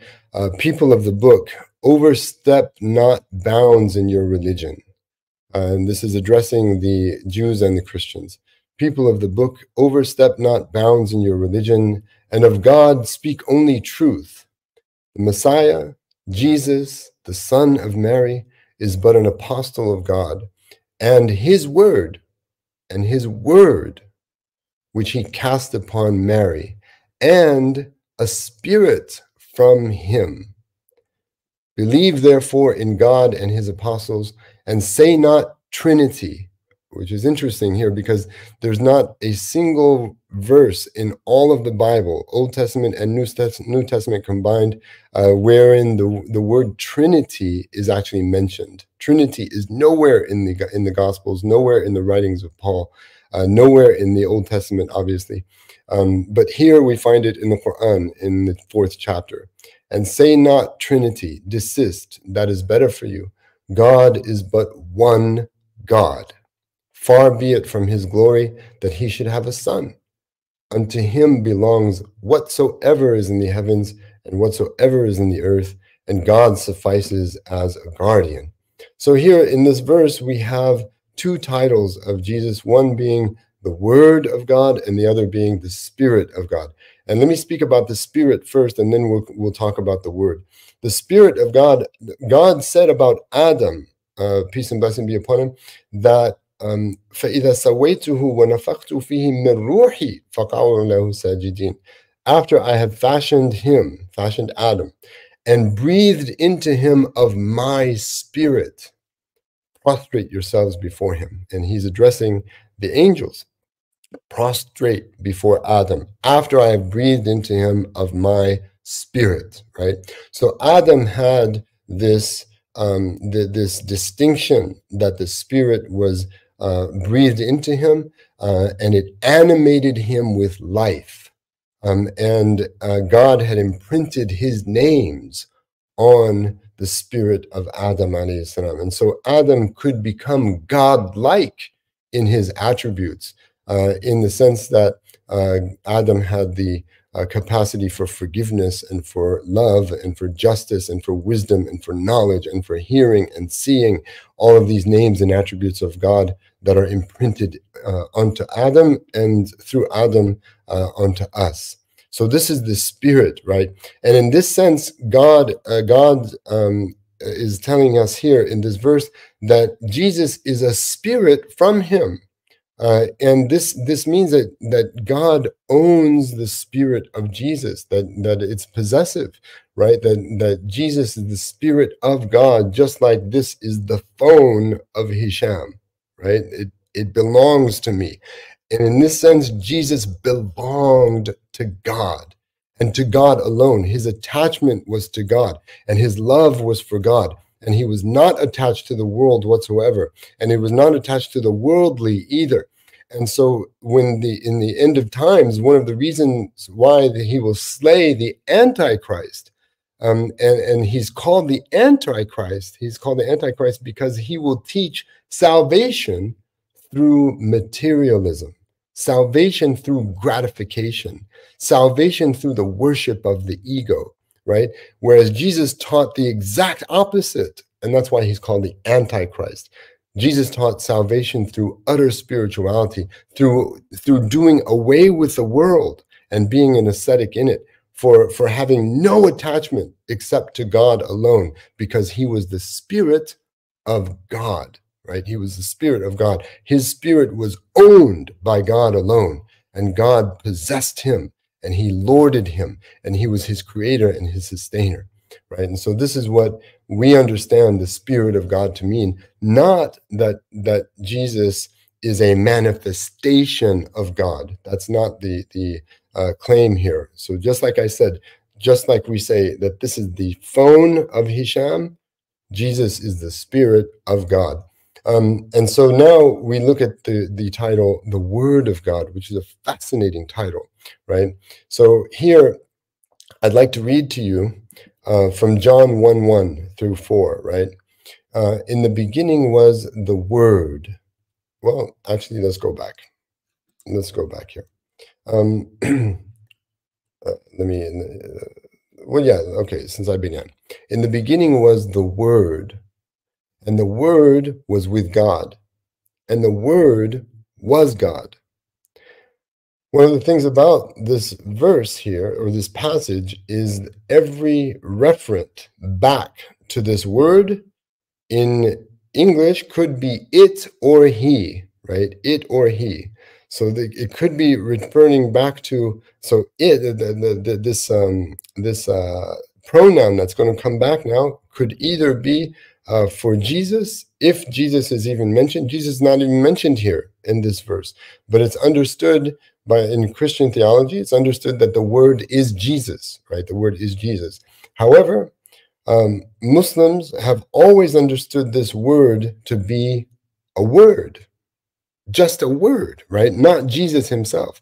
But Jesus is called the Word of God because his creation is the manifestation of the creative power of the command of God for Jesus and everything else to come into existence through a word, kun fayakun, be, and he comes into existence, be, and it comes to pass. So that when God determines a matter, when God decrees a matter, he but addresses it and says, be, right?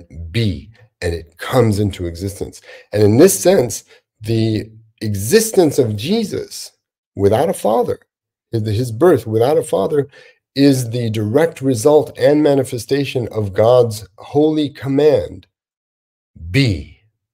And because of that, he is called the Word of God, right? When you look at Jesus, when you consider Jesus, when you meditate and contemplate about this man, Jesus, who was born without a father, you think that is the Word of God walking. That is the Word of God teaching. That is the Word of God, because his being, his existence is a reminder of God's creative power by just commanding a thing into existence. So when Jesus came into the world without a father, he came into the world without a father, just like Eve came into the world without a mother. And so in a sense, Jesus and Eve are siblings, which makes Adam and Mary their parents, right? In a sense, right? In a metaphysical sense, that Jesus and Eve are siblings. Jesus came into the world without a father. Eve came into the world without a mother. So they are siblings in that sense. And their parents then are Adam and Mary. We come back then to this passage, and I'm going to read the whole passage with he, and then I'll read it again with it. In the beginning was the Word, and the Word was with God. And think of the Word as, this command of God to be, right? But here, in the beginning was the Word, and the Word was with God, and the Word was God. He was in the beginning with God. All things were made through him, and without him was not anything made that was made. In him was life, and the life was the light of men. If we translate the pronoun as him, then we're thinking about Jesus the whole time, which is what the church really teaches us about this passage. However, if we look now at Strong's concordance, right? Strong's concordance of this passage, right? Strong's concordance of this passage. And am I sharing it? I don't know if I'm sharing it yet.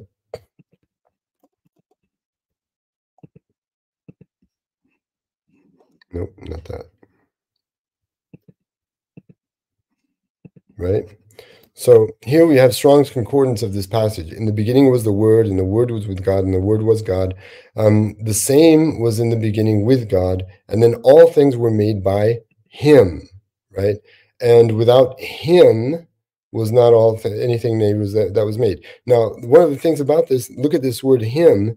We're going to go to Strong's concordance of this and look at G846, because that's where it is in Strong's concordance.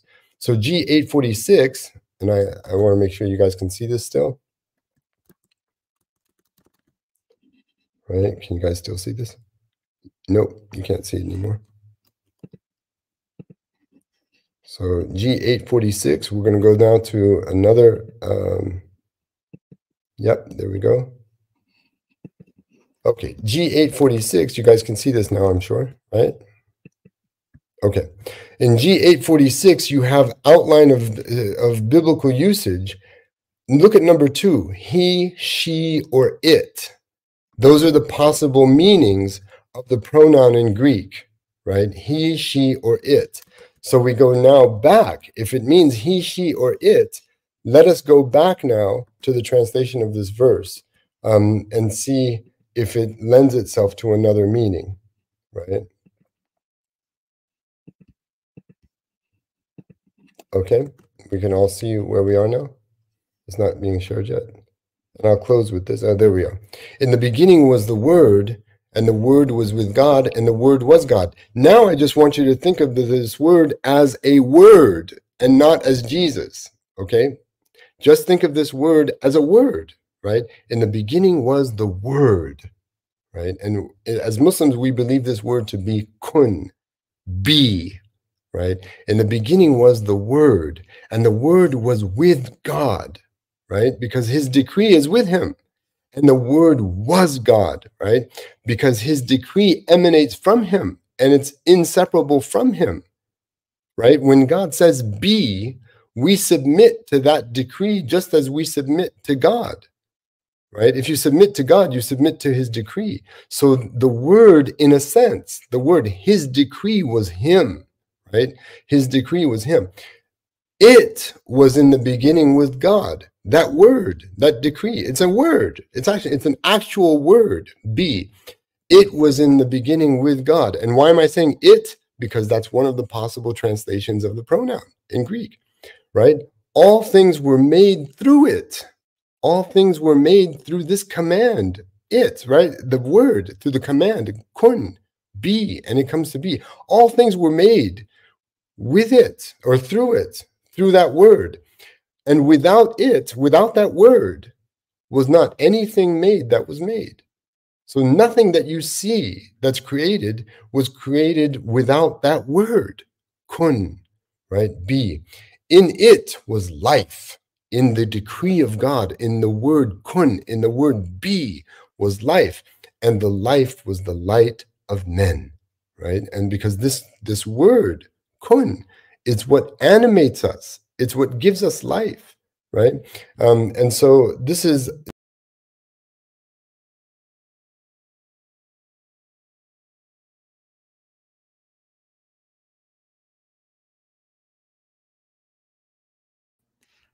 Okay, looks like we may have lost connection with Sheikh Hisham. We'll give him a minute to return, inshallah. We know he's overseas. I believe he's broadcasting from Morocco. Hopefully everything is okay, inshallah. Let's see if he comes back in a moment here. But in the meantime, let us know your comments, inshallah. Some people are saying, I really wish I could study with Sheikh Hisham. By the way, I'm looking at my second screen here. I'm not distracted. Let's see here. Others are making dua for Palestine here. We do have a question that I'll ask to Sheikh Hisham here in just a moment. I see some of you have been asking a question. MashaAllah, Sheikh Hisham has a lot of students here who are tuning in. So we'll give it another minute or so to see if we have Sheikh Hisham rejoining us, inshallah. In the meantime, those of you watching on YouTube, you may see a small button there where you can, because I mentioned the Palestine project earlier, how we are still fundraising for that project. You know, we've only raised about half of the goal so far, but you can also donate directly on YouTube. As you're watching now, there's a donate button on the live stream. If you look at the chat, and you can donate directly as you're watching the YouTube live stream, inshallah. Just wanted to make sure you know that. Let's see. Do we have Sheikh Hisham back? Yes, Sheikh Hisham, you're here. Okay, yeah. Sorry, we lost you for a second. Sorry about that. I'm very sorry about that. I closed the wrong window. Okay. No problem. Oops. No. Yeah, so I don't know where I was when I closed it, but in conclusion, Merry Christmas to you and your families. Alhamdulillah. We're That said, Shaykh Hisham, that said, we do have a question about Merry Christmas. A lot of people were asking a question when you opened a can of I won't say worms, but yeah. a So, can of olives. So we have a question here. Someone is asking here, can we actually wish people Merry Christmas? You know, as Muslims, is that okay to say the phrase Merry Christmas? I mean, we got a lot of these questions. So, and also, like, what do we actually know about when he was born? Like, as Muslims, do we actually know when he was born? And, you know, just more questions about the phrase, because this comes up a lot on Muslim social media. Can we even say Merry Christmas? What are your thoughts on that? Because we wanted to just, you know, that was coming up in the chat. well, no, it's haram. Obviously, I've said it. I said it a couple of times. So. About the birth date of Jesus, Egyptian Copts celebrated on January 7th, right? And so that's a date that's given. If you look in the Quran, there's the verse about وَهُزِّي إِلَيْكِ بِجِذْعِ النَّخْلَةِ تَسَاقَطْ عَلَيْكِ رُطُبًا جَنِيًّا. Shake toward yourself the trunk of the palm tree, it will let fall fresh, ripe dates upon thee. And it's known that the dates come into harvest around October, and so that could be an indication that he was born sometime in October. December 25th, as I mentioned, Dionysus was, and there's another, I forget who he was, but there's another triune Godhead in which the Son was born on December 28th as well. I don't know if it was Mithra or Adonis, or I'm not sure which one, but there's two who were born on the 25th of December. About the greeting Merry Christmas, we have to understand that this is the commemoration of the birth of Jesus, and you are wishing someone a joyful occasion of that commemoration. That's all that you're wishing. So there's nothing that's conceited. You're not endorsing someone else's theology by doing so. You're just wishing a person that shares Jesus in common with you a Merry Christmas. And sometime back, I changed that to Happy Holidays, because that's the politically correct way of, because a person may not be celebrating Christmas, so you don't want to, insult him by saying Merry Christmas to someone who doesn't celebrate Christmas. And so you say Happy Holidays instead. But, nowadays with the assault on religion, the vociferous assault on religion and what is religious, I am of the opinion, and this is my own personal opinion, I am of the opinion that we should be doing whatsoever we can to keep these terms alive and moist on the tongues of people, because so many of our religious vocabulary is now being deemed politically incorrect, right? And arcane, right? So you have words like chastity. You never hear that. You never hear that, right? You have words like sin. You can't even use the word sin anymore, right? Because, like, what are you talking about? Like scarlet letter? I mean, what era do you belong to, right? So these are all religious terms that they're literally being erased from our tongues and from our minds. And if they no longer exist as categories, then we no longer render them the right that they have over us. So chastity as a conception no longer has a right over us because it's a dead word. And the same thing goes for so my own personal opinion is that, we need to keep these terms alive, because Christ is more relevant today than he ever has been. And I want people to be reminded of him. I want people to be joyous on the occasion of his birth. And even though we don't believe that he was born on the 25th of December, that's irrelevant. That's when everyone, at least in the West, comes around to celebrating him and to remembering him. And so we take that occasion, and show people that this is who Jesus is for us. And I can be happy and joyful on the day that commemorates his birth, because when he was born, guidance was born. When he was born, Satan despaired. Lucifer despaired when he was born. And in fact, there's a tradition about him that the day that he was born, it was announced to Lucifer that he was born. And he said, never before has there ever been a birth except that I was in its attendance. But this was the first birth that I missed. And that was the birth of Jesus, peace and blessings be upon him. So we relish in that. We celebrate it, and we celebrate it with joy in our hearts. And so in that sense, we want Christmas to be alive. But we as Muslims want to bring people to Christ on the day of Christmas, and away from Macy's and away from the reindeer and Santa Claus and his elves, which have completely replaced Jesus and Mary and Elizabeth and John and Zachariah, and we've completely erased them with these caricatures and with these and basically with these emblems of corporate dominance and interest in the world. But I'm sorry, I've taken up way too much time this evening. Thank you so much, Hisham. No, that was beautiful, and we for anyone who is celebrating the birth of Jesus, the Qur'an celebrates the birth of Jesus, as we see here in this verse. Allah celebrates the birth of Jesus. God celebrates the birth of Jesus. We don't know exactly when he was born, but if there are people celebrating it now or remembering him now, we hope that they're happy, inshallah. It's a joyous time. And of course, we have our own beliefs as Muslims. But that was a really beautiful, beautiful explanation. Thank you, Shaykh Hisham. We're always honored to have you with us. And Shaykh Hisham was broadcasting from Morocco, I believe, where it's much later in the evening there. So we appreciate him being up late on his end of the world to join us, mashallah.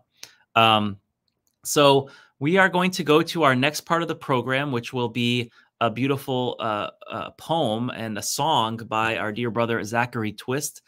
Take a moment and invite your friends to tune in at YouTube, at our YouTube channel, Celebrate Mercy's YouTube, but you can also visit celebratemercy.org/live and take 3 seconds to click on that like button. This really helps us at Celebrate Mercy when we get people commenting and liking the videos, and then YouTube will recommend this video to others and this live stream to others. And make sure you're subscribed to our channel. Anyone who wants to support this work to help us continue these programs, these webinars, these courses, these trips, publications, social media posts, please consider donating to help us continue this work, inshallah. So I'm now going to introduce our dear brother, Zachary Twist, who has a song he will be sharing with us, inshallah. Zachary King, not Zachary Twist. I know a good brother named Zachary Twist. I always confuse the names. Zachary King, mashallah, is from the Garden State, from New Jersey. He grew up in northern New Jersey. He became Muslim in 1996. He majored in nutrition at Rutgers. It was greatly influenced by his company in the New Brunswick area during his college years and in the 20s. And since graduation, he's become a teacher. He's gone back for his social work master's degree, currently working in the Newark area school system. Additionally, he's an in-home intensive community counselor for young men. He is wholeheartedly dedicated to urban education and uplift. And he just returned from spending a year in the Gambia as an administrator for the Hurriya Academy, which is an international Islamic school founded by Shaykha Aisha Prime. MashaAllah, he is proficient in reciting the Qur'an and in singing these beautiful poetic words of remembrance of the Prophet Jesus and the Prophet Muhammad, peace be upon him, and these beautiful lyrics that you'll hear, inshallah. So that said, let me go ahead and bring Zachary King, not Zachary Twist, Zachary King to the stage. Assalamu alaikum, brother. Wa alaikum salam. Great to have you with us. And inshallah, I'm going to go ahead and share your first poem on the screens for you and if you want to say something about the poem, please share as well, inshallah. Alhamdulillah. We just feel very blessed to be here this evening, and greetings of peace to everyone. I, as was shared, grew up in a Christian household, converted in 1996. And in this time, it said, "'Tis the season." And during this season, my house would be filled with Nat King Cole and these songs that would actually commemorate Sayyidina Isa and his birth, alayhi salam, or the birth of Jesus. And there's one that's called Adeste Fideles, right? It's a calling. "Oh, come, all ye faithful." A song that I heard many times in my house that my father played, and it brought to me, a calling that I wanted to share from the Islamic perspective, from the perspective that we share during this time. It's a more solemn song, more serious song, but it resonates, I hope, with our other Christian or monotheistic company, and as well sharing some of the Islamic perspective on our relationship with God and remembering God. It's called "Let Us Remember."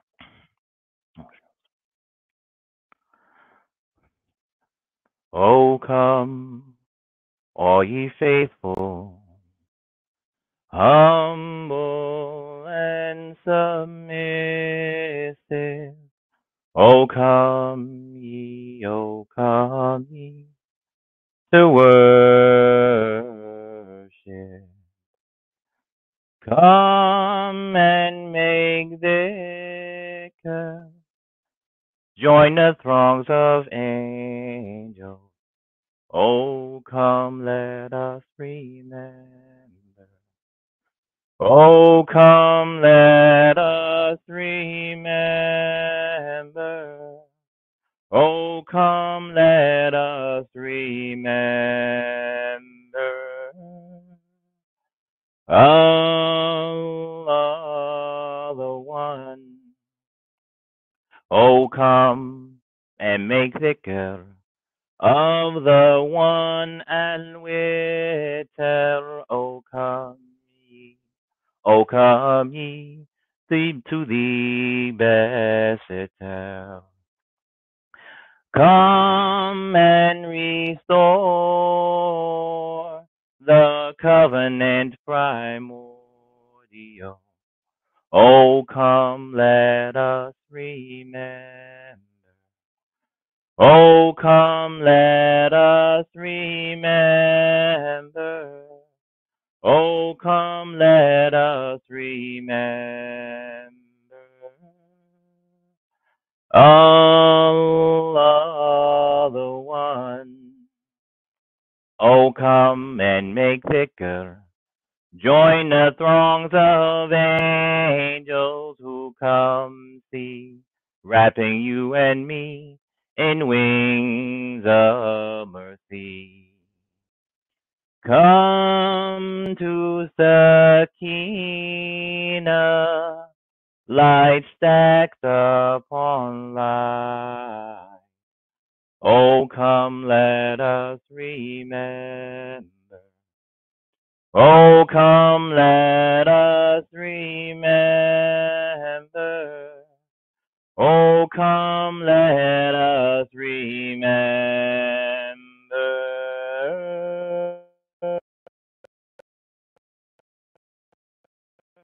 Allah, the One.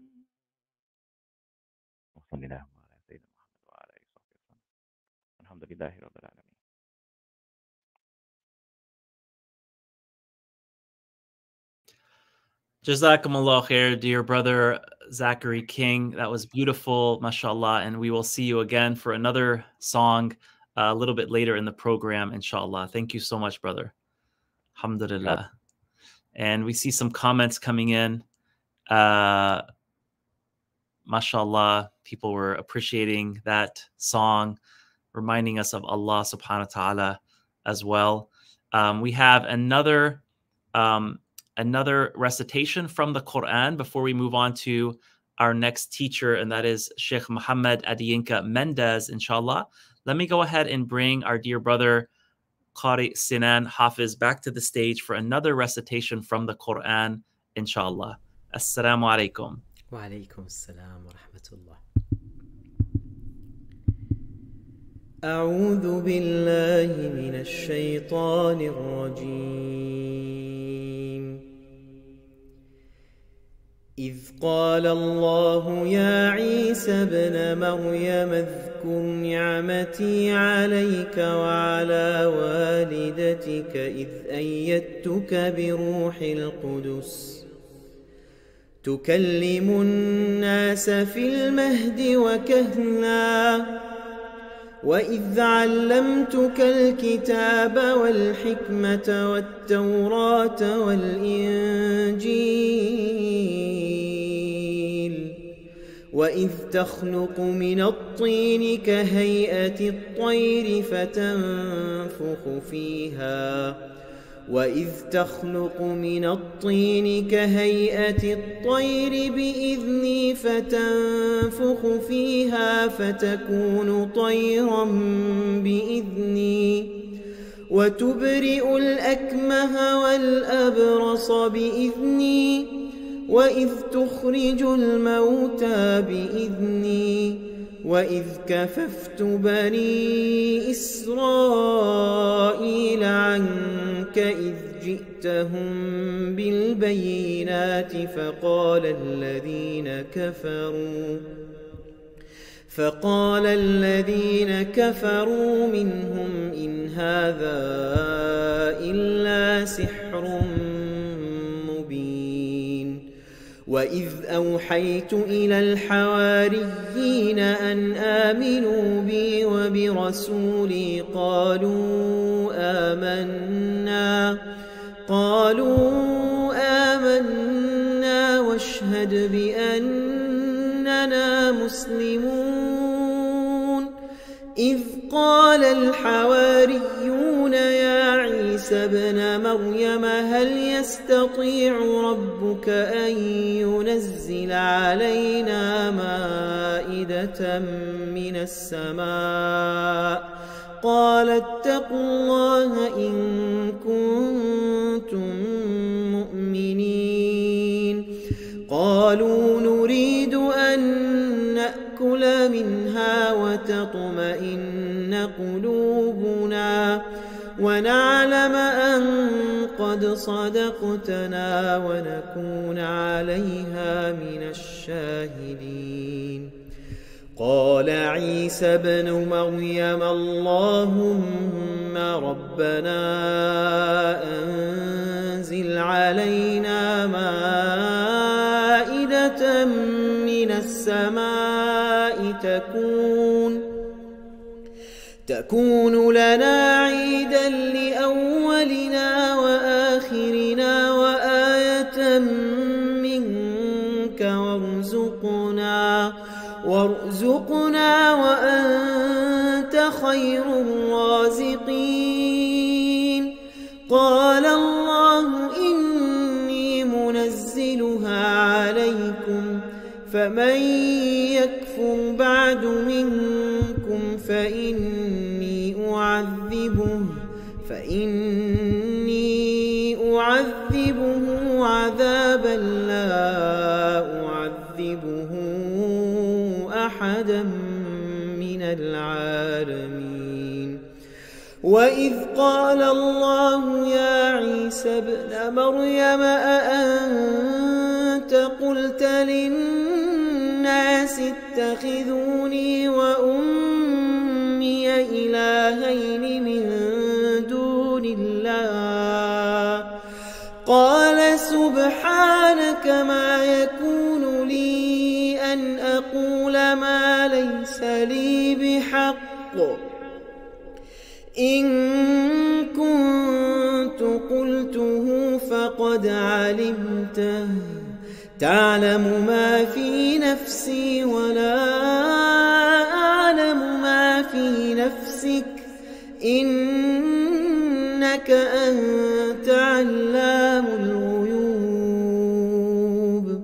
ما قلت لهم إلا ما أمرتني به أن اعبدوا الله ربي وربكم وكنت عليهم شهيدا ما دمت فيهم فلما توفيتني كنت أنت الرقيب عليهم وأنت على كل شيء شهيد آمنت بالله صدق الله العظيم.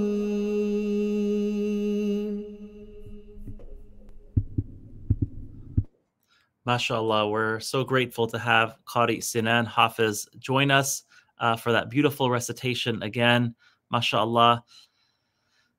We are so grateful to him for joining many of our programs, and we wanted to intersperse this program with recitations from the Qur'an. As I mentioned earlier, Jesus and Mary, peace be upon them, are mentioned in the Qur'an many, many times, referred to over 300 times. MashaAllah. So thank you, Qari Senan, for reminding us of the beautiful passages that, some of the passages that mention them in our book, in the holy book of Muslims. Alhamdulillah. Assalamu alaikum. Thank you. Thank you, dear brother. He was also joining us from halfway around the world right now. MashaAllah. So it is morning his time. So MashaAllah, we're grateful to him for being up so late the next morning and reciting for us. Alhamdulillah. Alhamdulillah. We are going to bring to the stage our next teacher, and that is Sheikh Muhammad Adeyinka Mendes. MashaAllah. I'm going to introduce him, and then he will come to the stage for his lesson as well, inshallah.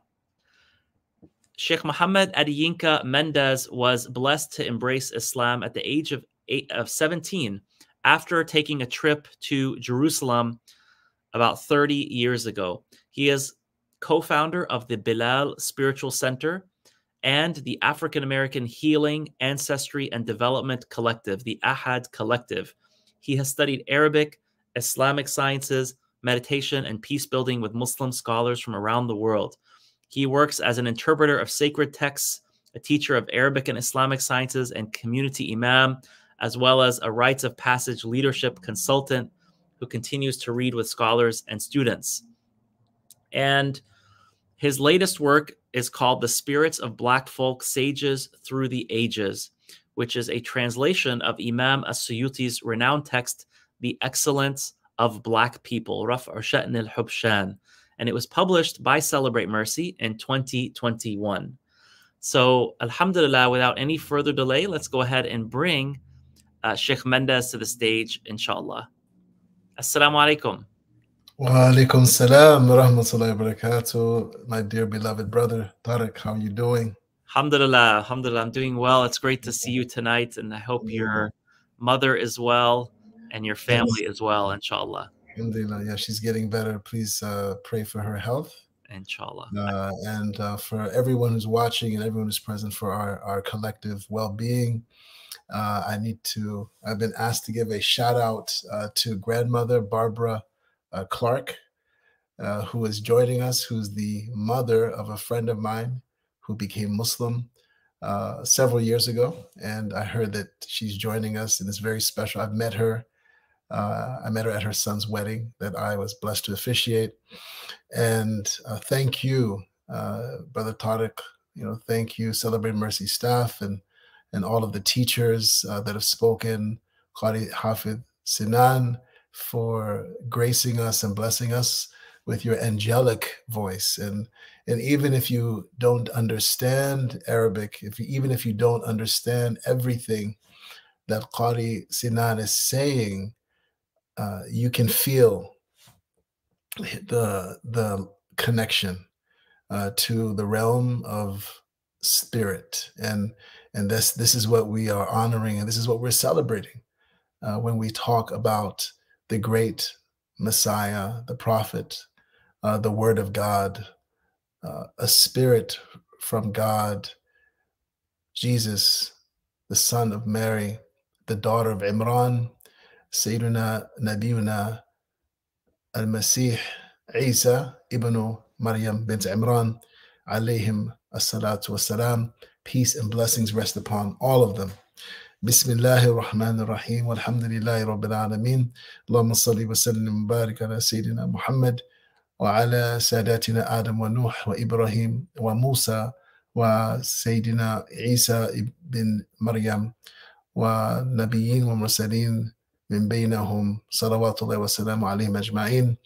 What I said means that we begin seeking the help and the blessing of the all-encompassing name of God, the most loving, the eternally merciful.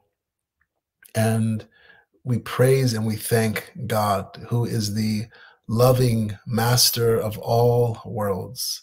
And we ask that he send blessings, complete blessings and perfect peace upon our leaders, Muhammad and Adam and Noah and Abraham and Moses and Jesus, the son of Mary, and all of the prophets and messengers. May God's peace and blessings rest upon them all. I'm always grateful that Celebrate Mercy uses this season of Christmas to raise awareness and to enlighten Muslims and our friends and neighbors from other religions and spiritual traditions about the importance of the legacy and the teachings of Prophet Jesus, the son of Mary. His teachings, as my beloved brother Shaykh Hisham Mahmoud said, are more relevant now than ever, when we live in a time of gross materialism and hyper-consumerism, where people are defined. So many people define themselves by the size of their bank accounts, or what they wear, or whether they have the latest phone, or what they drive. The message of Jesus, peace and blessings be upon him, like all of the prophets before him, and like Prophet Muhammad after him, God bless them all and grant them peace, is that your value and your worth as a human being is not from what is external, what is not on the outside. It's not the trappings of wealth that appear on us. It's nothing that can be possessed in someone's hands, but what makes you special is your spirit, and your essential reality as a human being is your spiritual reality. And I grew up celebrating Christmas. You know, I was raised in a Christian family, and Christmas, like my dear brother Zachary King, who sang beautifully and kind of repurposed a melody, song that's very familiar to me around this time of year. Christmas was a very special time. And when I became Muslim at the age of 17, it was even more special, because as a Muslim, I learned more about Jesus Christ. I learned the truth that Jesus Christ taught about himself. And I learned of his place in the Qur'an and his place in the life of Prophet Muhammad, God bless him and grant him peace, who said, there is no one closer to Jesus than me, than I. That's really significant. And as Muslims, we believe in the virgin birth. You know, we believe that Jesus that he performed miracles, and we believe that he's going to return during his second coming. And so there's a lot of commonality. And as dear brother Tariq mentioned at the beginning of this incredible online gathering, it should not be lost on us that the pain and the suffering and the horrors and the trials and tribulations that are being experienced by the people of Palestine, may Allah protect them and may God bless them, are happening in a place where Jesus Christ, peace and blessings rest upon him, sallallahu alaihi wasallam, used to walk, used to teach, where he used to perform miracles by the permission of God. It should not be lost on us that during his birth, during the birth of Jesus, whatever time of the year it happened, just as innocent children are being slaughtered now in Gaza, during the birth of Jesus, innocent children were being slaughtered in Bethlehem. When the Magi, when the wise men who saw the star that they knew was a sign that the Messiah was born, when they were on their way to look for the Messiah, this is according to biblical historians and what's in the canonical Gospels. The king, Herod, who was the Pharaoh of his time, Herod stopped them and asked them where they were going. And now they understood why he was interested in where they were going. And they told him that a king is born. And he asked, where can I find this king of the Jews, this future king of the Jews that they were going to visit? And they misled him in order to protect the life of Jesus, alayhi salam, according to these narrations. And what he did, once he found out that he had been duped by these magi, these wise men, he began slaughtering innocent babies. Now, how many babies he slaughtered, historians differ. But the point is, this is a tactic. يُذَبِّحُونَ أَبْنَاءَهُمْ وَيَسْتَحْيِي نِسَاءَهُم. He slaughtered their sons and he allowed their women to live. This is what Pharaoh did. And so now today, when we see the same thing going on in Gaza, where not only the boys are being killed, but the boys and the girls and the men and the women and the elders and the disabled, and there's no one who has not been touched by the fire of these bombs. And there's no family that has not lost, no someone who has been lost. And so we should pray for the people of Gaza and pray for those who are oppressed everywhere. And as our Prophet Muhammad ﷺ taught us, and this is in line with the theme, of this gathering tonight, the love. We should not only love ourselves and love our families, but we should love our neighbors as ourselves. And we, on this night, we should be praying, as the Prophet ﷺ taught us, for those who are experiencing tremendous suffering, brothers and sisters, because they are us and we are them.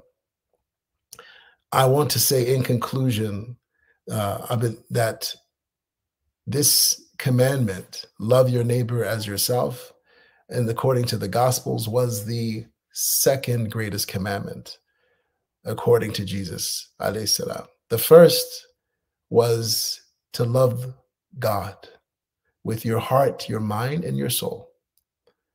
And he even went beyond loving your neighbor to telling people to love your enemies. But how do you love your neighbor? There's so many verses in the Qur'an, so many ayat in the Qur'an, and so many sayings of Prophet Muhammad, God bless him and grant him peace, that encourage us to not only love our neighbors, but to love for our brothers and sisters what we love for ourselves. Everything that you love for yourself, you should love for your neighbor. And he even taught us, Prophet Muhammad did, how to love our enemies by wanting goodness and guidance for all human beings. In conclusion, I was asked to share two prayers, two benedictions that honor Prophet Jesus, peace and blessings be upon him. Every time Muslims hear the name of a prophet, you will usually hear Muslims say, alayhi salam, or sallallahu alayhi wasallam, which means peace be upon him, or may God bless him and grant him peace.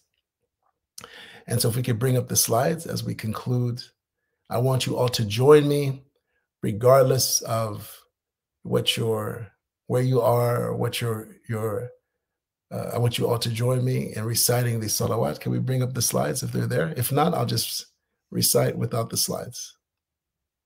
Here we go. So this is a blessing. I will say it, but wherever you are, wherever you're watching, I want you to join me. We'll recite this 10 times. Great. We'll recite this 10 times. And I'll read the English first so that we know what we're saying, but we will be reciting it in Arabic. We'll be saying, "Oh God, send blessings upon our leader, Jesus, and his mother, the chaste one.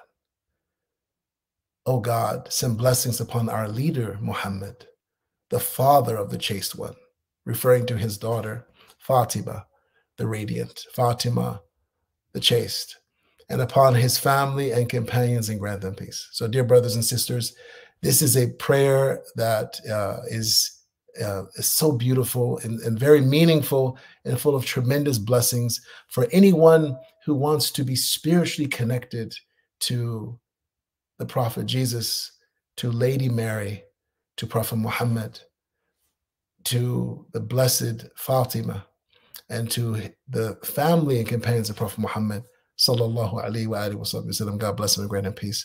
And so we'll say this 10 times. Join me. أعوذ بالله من الشيطان الرجيم. بسم الله الرحمن الرحيم.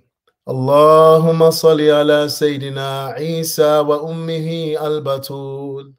اللهم صل على سيدنا محمد النبي البتول وعلى آله وصحبه وسلم.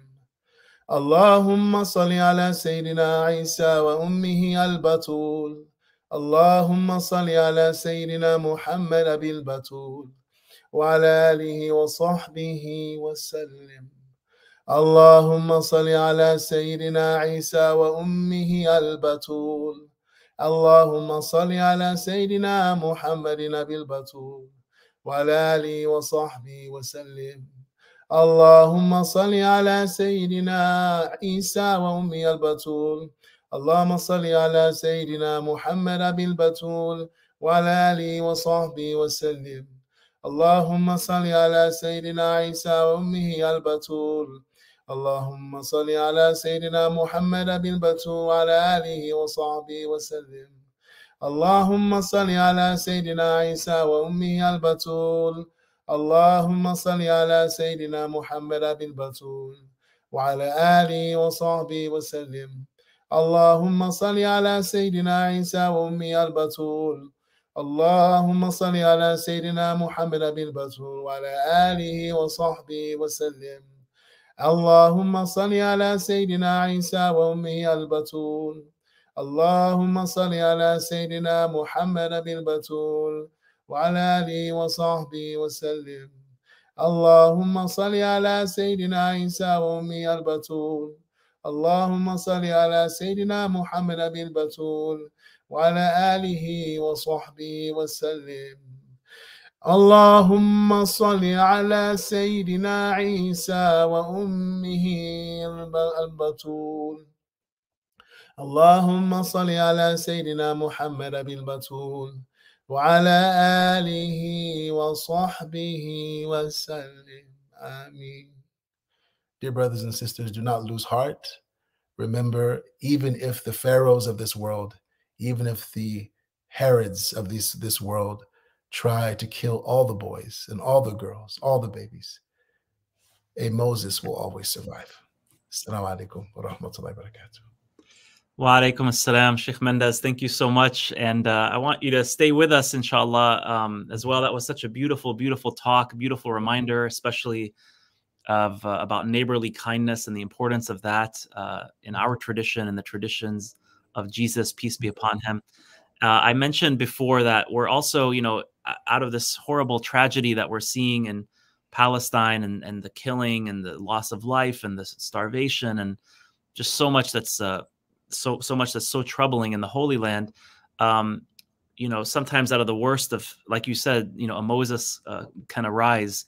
And what we've seen is that a lot of people are seeing these videos of the Palestinians and their resilience and their strong iman and their faith, yeah. their faith, yes, their strong faith and their reliance on God, and are being inspired to read the Qur'an, to learn about Islam. That's why we're also, at Celebrate Mercy, we're trying to send out as many Qur'ans as we can, and books for those who are interested in learning or those who are becoming Muslim these days. Right. You're wonderful, amazing. Alhamdulillah, alhamdulillah. So we have a special guest with us here that I wanted to share, a surprise speaker who joined us, and that is our dear sister Megan Rice. Megan Rice, mashallah. I'm going to go ahead and bring you to the stage, Sister Megan, real quick. Assalamu alaikum. Assalamu alaikum. Hello. How's it going? Peace be upon you. Oh, it's going well, mashallah, mashallah. Thank you. Welcome to the community. Welcome to the faith. Oh, alhamdulillah. Thank you very much for having me. Sister Megan, I have to admit, I'm not on TikTok. Maybe I'm too old for TikTok. I don't know, but I know that you have almost 1 million followers there on TikTok, and you're also on other platforms. So I just, I wanted to hear from you as to what inspired you to come to Islam recently. When did you become Muslim? Is exactly what inspired you? Perhaps, I don't know if there's a way to tie it to our theme for tonight as we discuss Jesus and Mary. Maybe you can share what you've been learning about them. Did that have anything to do with you becoming Muslim, or anything regarding Palestine? Did that have anything to do with? I'm very curious because I've just seen snippets of your videos here and there, but I'm really honored to meet you tonight. And I'd love for Sheikh Mendes, if you can stay on for this part, that would be great, because I'm going to let you, Sister Megan, take the stage here and enlighten us with your story, inshallah. Oh, subhanallah. Thank you so much for having me. Please understand the honor is mine. And I would love to tell my story. So to give background, because usually what comes with people asking me what my story was were you religious, or were you Christian before this, or were you religious before this? I was not. So I was always fascinated with religion, and I had religious family members. My father grew up apostolic Christian. My mother grew up Mormon, actually. And to marry my mother, my father converted to Mormonism. They ended up excommunicating themselves from the Mormon church and decided to raise us outside of religion so that we can make the decision ourselves with what we learned ourselves throughout our lives. And I cannot be more grateful for that decision that they made.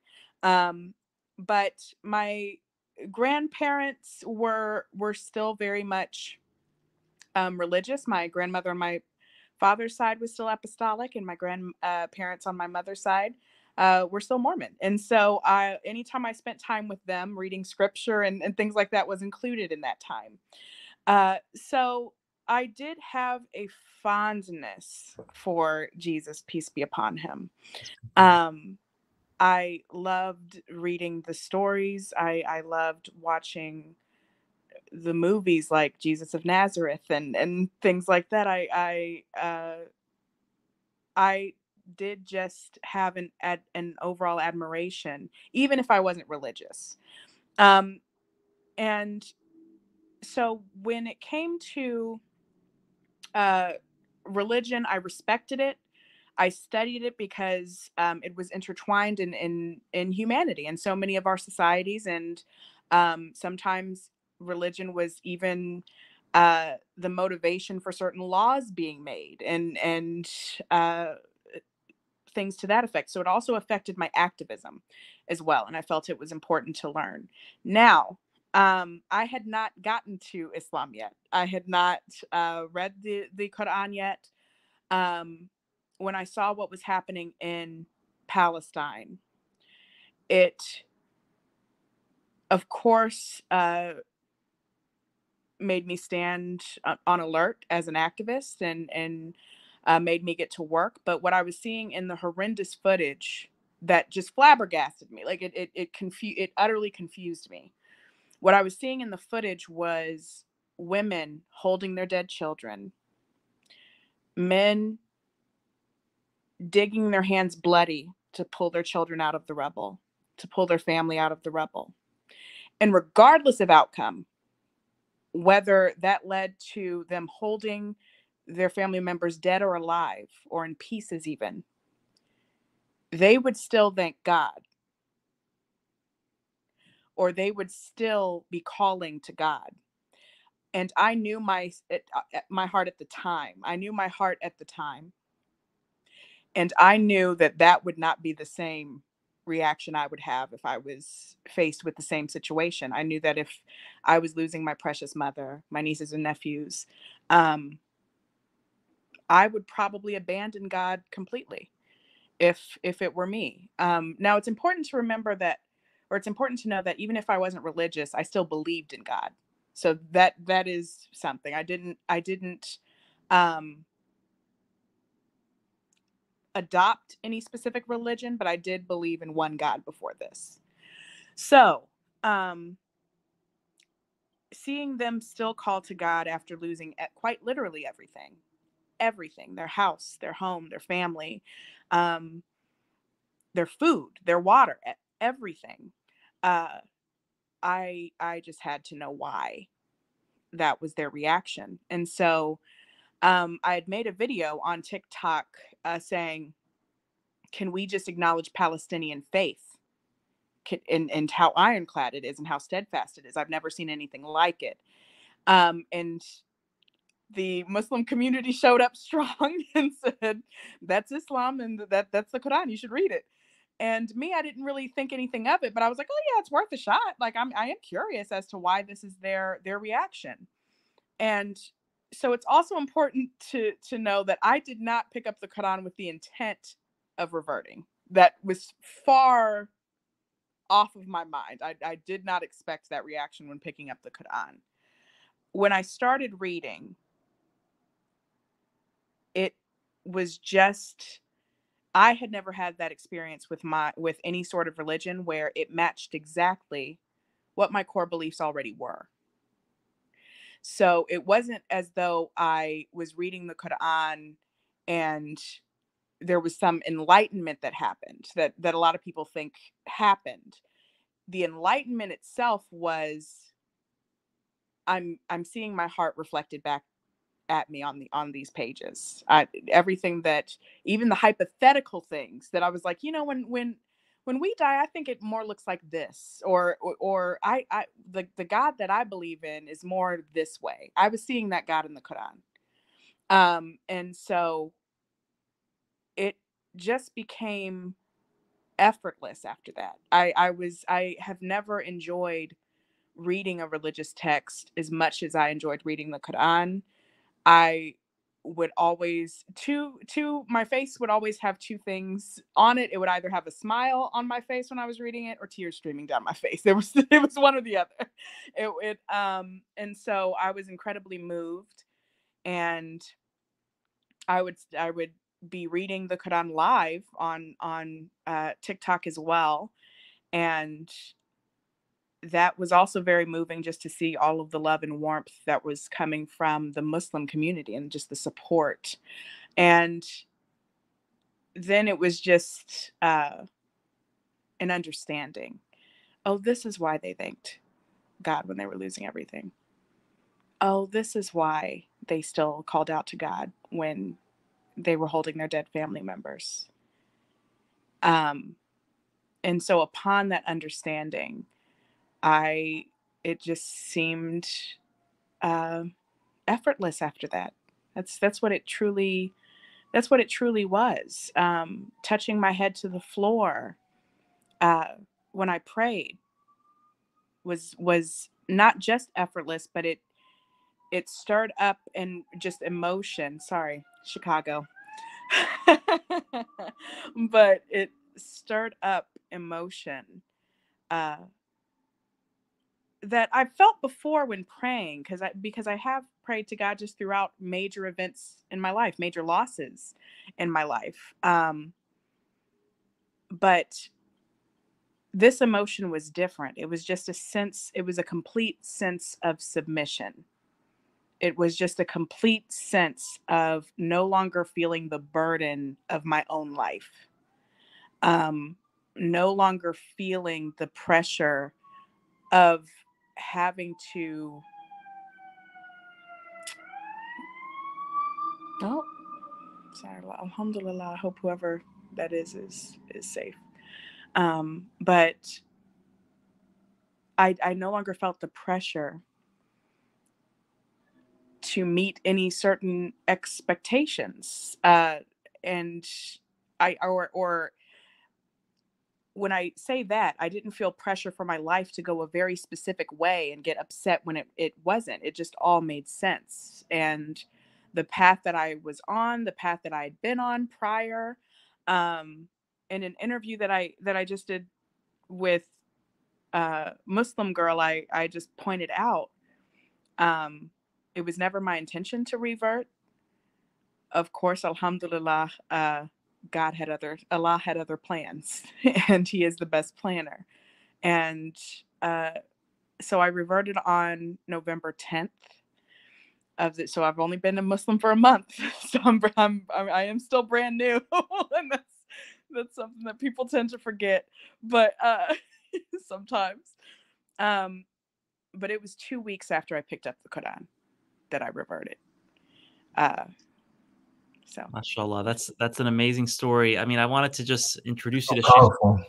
Yeah, Shaykh Mendes. Do you want to maybe, like, I don't know if you have any questions for our dear sister Megan, or maybe you're a scholar and a great teacher.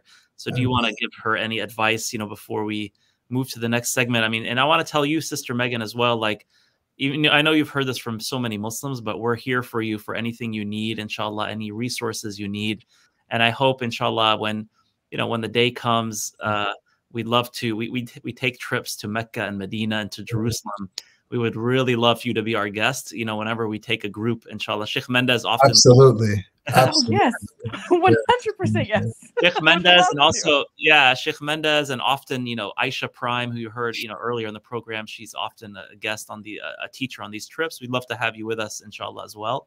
But Shaykh Mendes, I'll leave the stage to you if you have any advice, because, or questions for her. I just want to say how full of joy and gratitude I am for witnessing the light and the courage and the clarity and the peace that I'm hearing coming through you. And much of your story I resonate with. When I embraced Islam 30 plus years ago, it felt, I tell people I didn't convert. It just felt like a growth. It was a natural growth into something that felt so normal and so much a part of me already. Mm-hmm. And so may God increase you in strength. May God increase you in faith. And what you said about our family, our brothers and sisters in Palestine, in Gaza, there's a word that I think better describes what we've been seeing from them. They've been teaching us for the past almost 3 months now. They've been teaching us how to be Muslim. They've been teaching us how to be a servant of God, right? And I think the word is certitude. They have something that's beyond faith. They have spiritual certitude, yaqeen. It's called yaqeen in Arabic. And I pray that God gives all of us, you, me, and everyone listening and watching that. And I'm at your service. I really hope, I don't have any questions. I do have one question. Remember me and everyone who's praying and everyone who's watching you, listening to you, remember us in your prayers. That's it. And I'm at your service. If there's anything I can do to facilitate your journey, I'm at your service. You have a brother right here.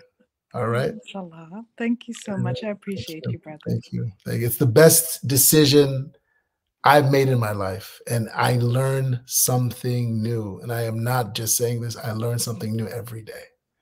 And as long as your heart, and I've been Muslim now, God, thank God, by God's grace, I've been Muslim bifadlillah for over 30 years now.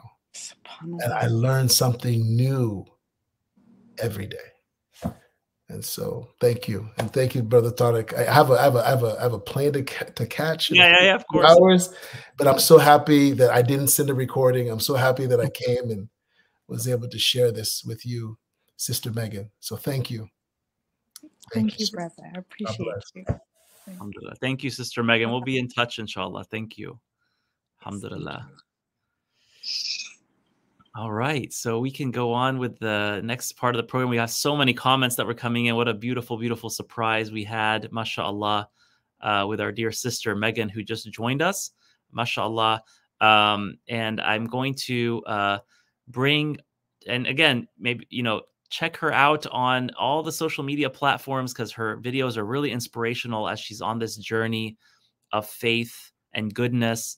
And subhanallah, it's just amazing how even though those who are being killed in Palestine, we don't say that they're dead. Inshallah, they are alive with their Lord, as we learn about from those who are martyrs. The Prophet ﷺ said that even those who when a building collapses on them, they are martyrs as well. So but subhanallah, out of that pain and difficulty, there is also new life that we see. Subhanallah, we are losing, we are losing our brothers and sisters, but we're also gaining a lot of brothers and sisters around the world, and people coming back to Islam, and people becoming Muslim, and Muslims who are coming back to Islam as well. Subhanallah. So I just want to say thank you to Sister Megan for joining us. It was a beautiful surprise, and inshallah, I hope that I do want to encourage all of you to try to learn more, if you can, about our Palestine project as well, because Sister Megan is one example of many who are picking up the Qur'an now, who are requesting Qur'ans. And this is one of the ideas we have for the Palestine project, is to respond to this demand by sending hundreds and hundreds of copies of the Qur'an, and also welcome packages to new Muslims, inshallah. So we hope that you all consider supporting this initiative we want to have thousands and thousands of Megans, inshallah, joining our community, inshallah. So I'm going to go ahead and bring our dear brother Zachary King to the stage again for another poem, and then we will be concluding soon with a final talk by Shaykh Yasir Fahmy, inshallah. So brother Zachary, I'm going to go ahead and bring you to the stage, inshallah, for one more song, and maybe you can tell us a little bit about the song, inshallah, as well. I'm not seeing you on camera just yet. There you go. Alhamdulillah. Assalamu alaikum. So the last song that I was able to sing, alhamdulillah, was more of a solemn, sincere song. Really, I had a lot of, I want to apologize if some of the language was, there was a lot of Arabic inside of it. It was really something that related with commemorating the time and the songs that are about Jesus, and sharing the strict monotheism with which Islam sort of relays information. This one's more of a upbeat tune that's still connected to a lot of sort of Christmassy songs, but it's also pushed towards knowing more about the Islamic view about Sayyidina Isa, or Jesus alayhi salam, and his mother Maryam alayhi salam. So it's called Know of Jesus. We wish you to know of Jesus. We wish you to know of Isa. We wish you to know of Jesus and Virgin Mary too. Good tidings we bring, about Isa we sing. The story of Jesus and Virgin Mary too. We wish you to know of Jesus, whose name is also Isa. We wish you to know of Jesus and Virgin Mary too. No, his way was Islam. No, their way was Islam. No, his way was Islam, with the mission so clear. Good tidings we bring, the mother of Jesus we sing, whose name is Virgin Mary, or Maryam too. So don't go until you know them. So don't go until you know them. So don't go until you know them. As Muslims we hold dear. We wish you to know of Jesus. We wish you to know of Isa. We wish you to know of Jesus and Virgin Mary too. Good tidings we bring, of believers we sing, whose birth was a miracle and spoke in the cradle too. We ask for prayers upon them. We ask for prayers upon them. We ask for prayers upon them as prophets we hold near. We wish you to know of Jesus. We wish you to know of Isa. We wish you to know of Jesus and his mother Mary too. وصلي اللهم على سيدنا محمد وعلى آله وصحبه وسلم.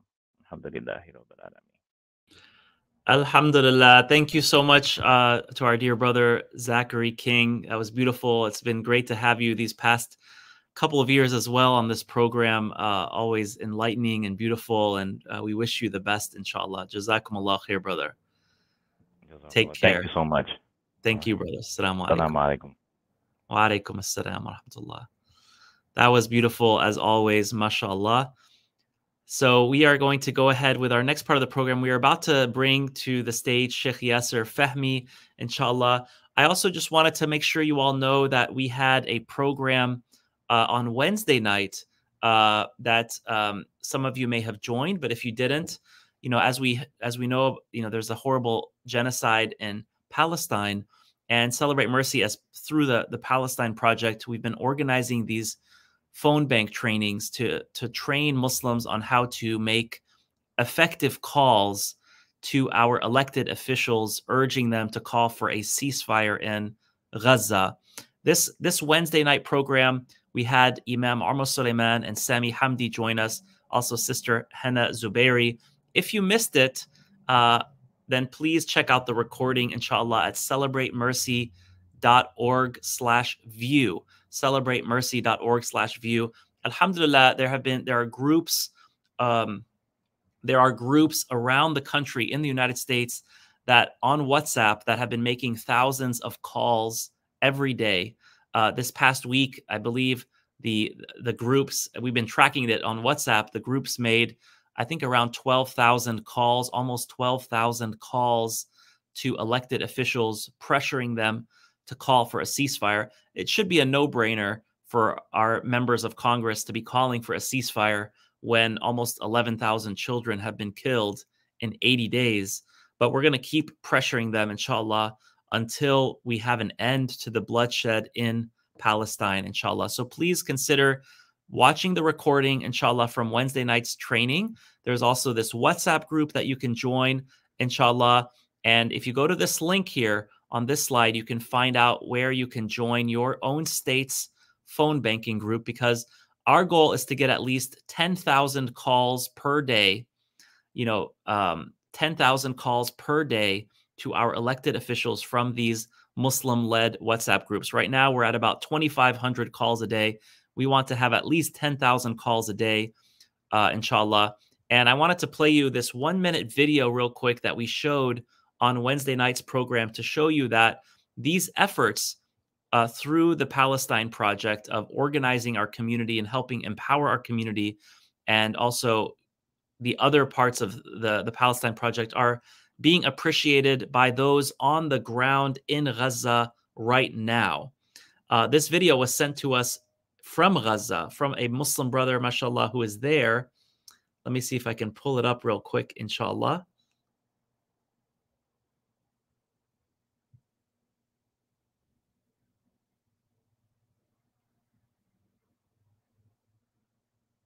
Yes, here it is. Bismillah.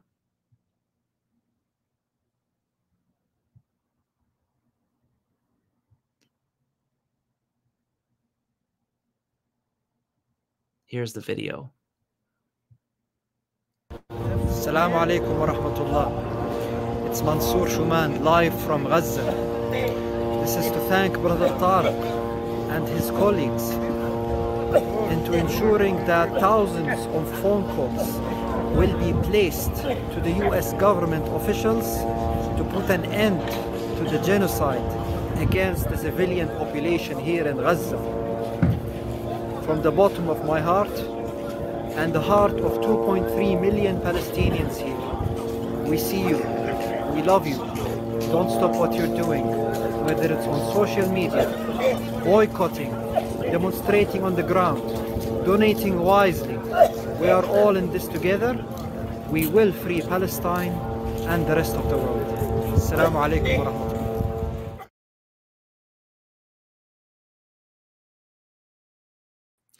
SubhanAllah, that is Brother Mansour Shuman. MashaAllah, he's actually a Canadian citizen, but was living in Gaza before all of this, genocide began.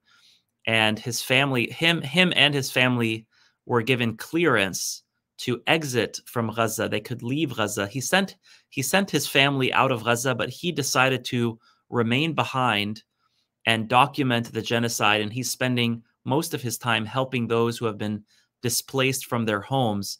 1.9 million, about 90% of Gaza is now displaced from their homes. Think about that. 90% of this population of 2.3 million Palestinians is displaced from their homes. This brother, he chose to stay there. He could have left. He has permission to leave, but he decided to stay behind. And as you can see, his English is very strong, and he's been documenting daily the atrocities there and the stories from Gaza. So please follow him on Instagram. You can see his daily updates there.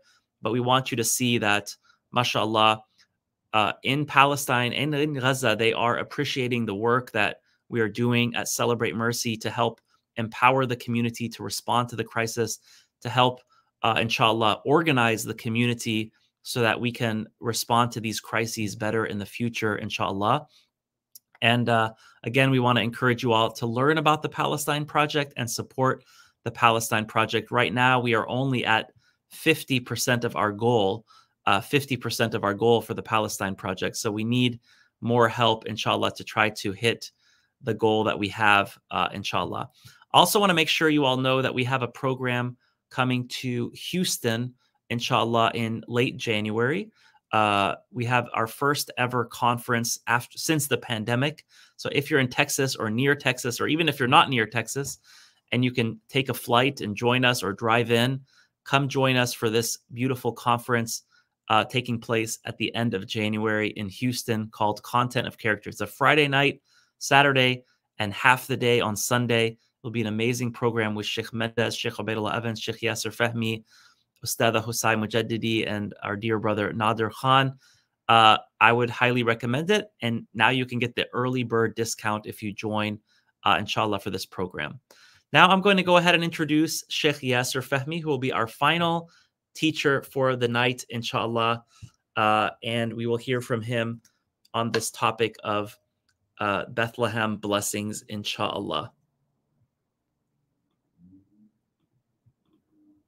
Sheikh Yasir Fahmy graduated from Rutgers Business School, and after working for a number of years in finance, he then moved to Egypt, where he studied for 8 years at Al-Azhar University. In his time at Al-Azhar, Sheikh Yasir attained numerous ijazas, and he studied under many notable teachers, including Sheikh Ahmed Taha Rayyan. May Allah have mercy on him. In 2013, Sheikh Yasir Fahmy became the first American Azhari, or graduate from Al-Azhar, to teach in the renowned Al-Azhar Mosque in Cairo. Currently, Sheikh Yasir is the main teacher, and he's also founder of Prophetic Living. Alhamdulillah. So Sheikh Yasir, by the way, is in Medina right now. He's in Medina leading a group for Umrah, and he was able just a few hours ago to record a video. In this video, you will see the mosque of the Prophet Muhammad ﷺ behind him. You'll see the iconic green dome, and that is under that green dome is the resting place of our Prophet Muhammad sallallahu alaihi wasallam and his closest companions. So we're really blessed to have this video from Sheikh Yasir Fahmy recorded just today from the beloved city of light of Medina, of the beloved city of the Prophet sallallahu alaihi wasallam. And what a blessing that is. Alhamdulillah. Let me go ahead and bring that video here to the stage, And right after that video, we'll just end with a couple of closing announcements, inshallah. Let's go ahead and show it now. Shaykh Yasir Fahmy.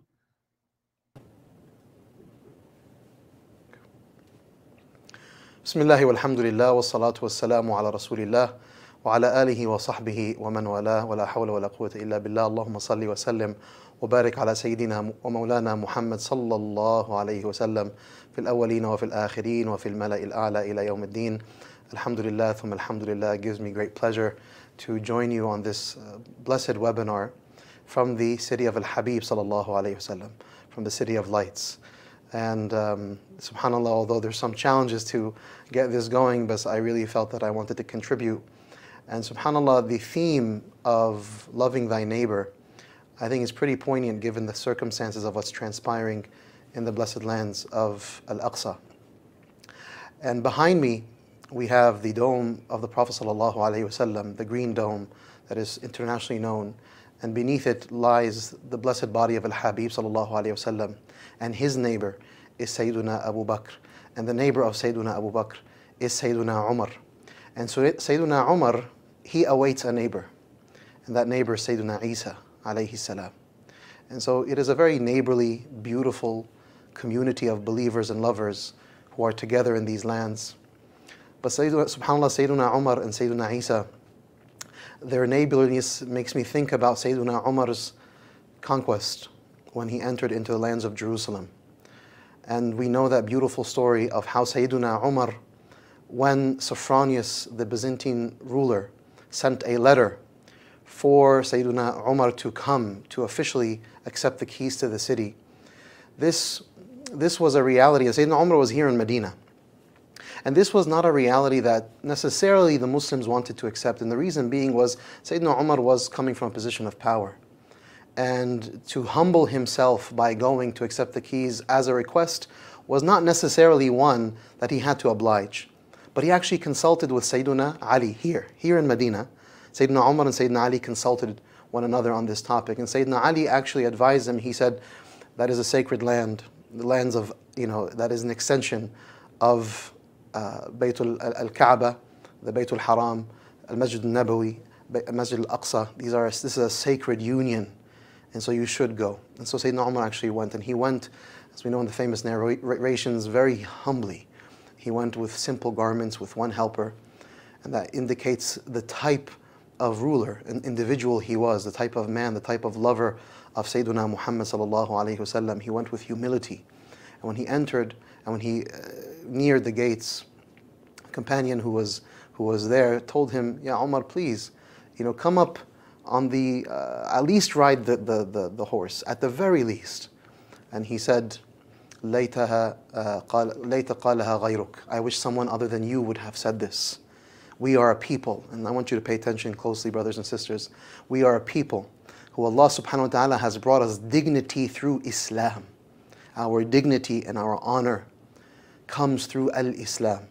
وَلَوْ ابْتَغَيْنَا الْعِزَّةَ فِي غَيْرِ الْإِسْلَامِ لَأَذَلَّنَا اللَّهُ. And if we seek our dignity or our honor in other than Islam, then surely Allah subhanahu wa ta'ala will abase us. And so subhanAllah, Sayyidina Umar, he accepts the keys to the city of Jerusalem in this spirit, in this humble spirit. And the people were truly in awe of him. How could this be, a ruler of a people? So simple, so humble. When the time of Salatul Asr came, the Archbishop, and by the way, Sayyidina Umar, he visited both the Church of the Holy Sepulchre and the Church of the Nativity, both where it is said that Jesus was born by the Nativity, the Church of the Holy Sepulchre, which is right in Al-Aqsa. So when it was Salatul Asr, the Archbishop offered him, he said, "Why don't you pray in the cathedral?" And Sayyidina Umar said no. He said, "This is a church that we must preserve for you. This is sacred to you. I fear that if I were to pray here, people coming after would say that we have rights to these lands." Subhanallah. See the humility, the beauty, the mercy, the fraternity, the companionship of prophecy. Because Sayyiduna Isa is a brother in prophecy to Sayyiduna Muhammad sallallahu alayhi wasallam. And so there was a brotherliness there that was inherent. And so to protect the sanctity and the integrity of that brotherhood, that neighborliness, that prophetic neighborliness, if you will. He said, no, this is for you. And subhanAllah, outside, he prayed. And until today, as a testament to the mercy, the compassion, the beauty of Sayyiduna Umar, who comes from the lineage of Sayyiduna Muhammad sallallahu alayhi wasallam, who's the extension of that lineage of prophecy from Sayyidina Ibrahim, Abraham, to Moses, to Jesus, to Muhammad sallallahu alayhi wasallam. The Masjid of Umar exists until today. And subhanAllah, when he went to where the Mi'raj happened, to where the sakhra is, where the stone is, he went there, and it was completely in ruins. And Sayyiduna Umar began to clean it, subhanAllah, as he started to establish the foundations to rebuild. One of the things that Sayyiduna Umar did, and subhanAllah, this is something so critical to note with the reality that we're seeing today in the lands of Palestine. May Allah subhanahu wa ta'ala bless, honor, and protect our brothers and sisters in Palestine. Sayyiduna Umar did something that was truly unthinkable for the Byzantine rulers, which was that he invited 80 Jewish families to come and settle in Jerusalem, subhanAllah, to come and live in Jerusalem. And they had been exiled for 500 years from those lands by the Byzantine rulers. Sayyidina Umar reintroduced to the lands our Jewish brothers and sisters. And when they saw Sayyiduna Umar cleaning where the Mi'raj happened, where Qubbatul Sakhra is, they were touched and they began to help him. And subhanAllah, Muslims, Christians, and Jews lived in beautiful harmony for centuries on end by the spirit, by the prophetic spirit that Sayyiduna Umar established. Because Sayyiduna Umar understood the beautiful bond that exists between these faith traditions that span centuries. Sayyiduna Umar is a man who comes from the lineage of the Prophet Muhammad sallallahu alaihi wasallam, who his Prophet taught him to honor the people of Moses, the people of Jesus, the people of David, the people of Solomon. Our tradition teaches inherently to honor one another in this way. And that spirit, that prophetic spirit that animated those lands for centuries on end is unfortunately what we see lost in our lands today. In those sacred lands, you see, subhanAllah, you see a type of supremacist discourse that subjugates Muslims, Christians, as well as Jews. That in the lands of Jerusalem today, the lands of Bethlehem, these sacred lands, you see narratives and ideologies and discourses that subjugate and belittle Muslims, Christians, and Jews.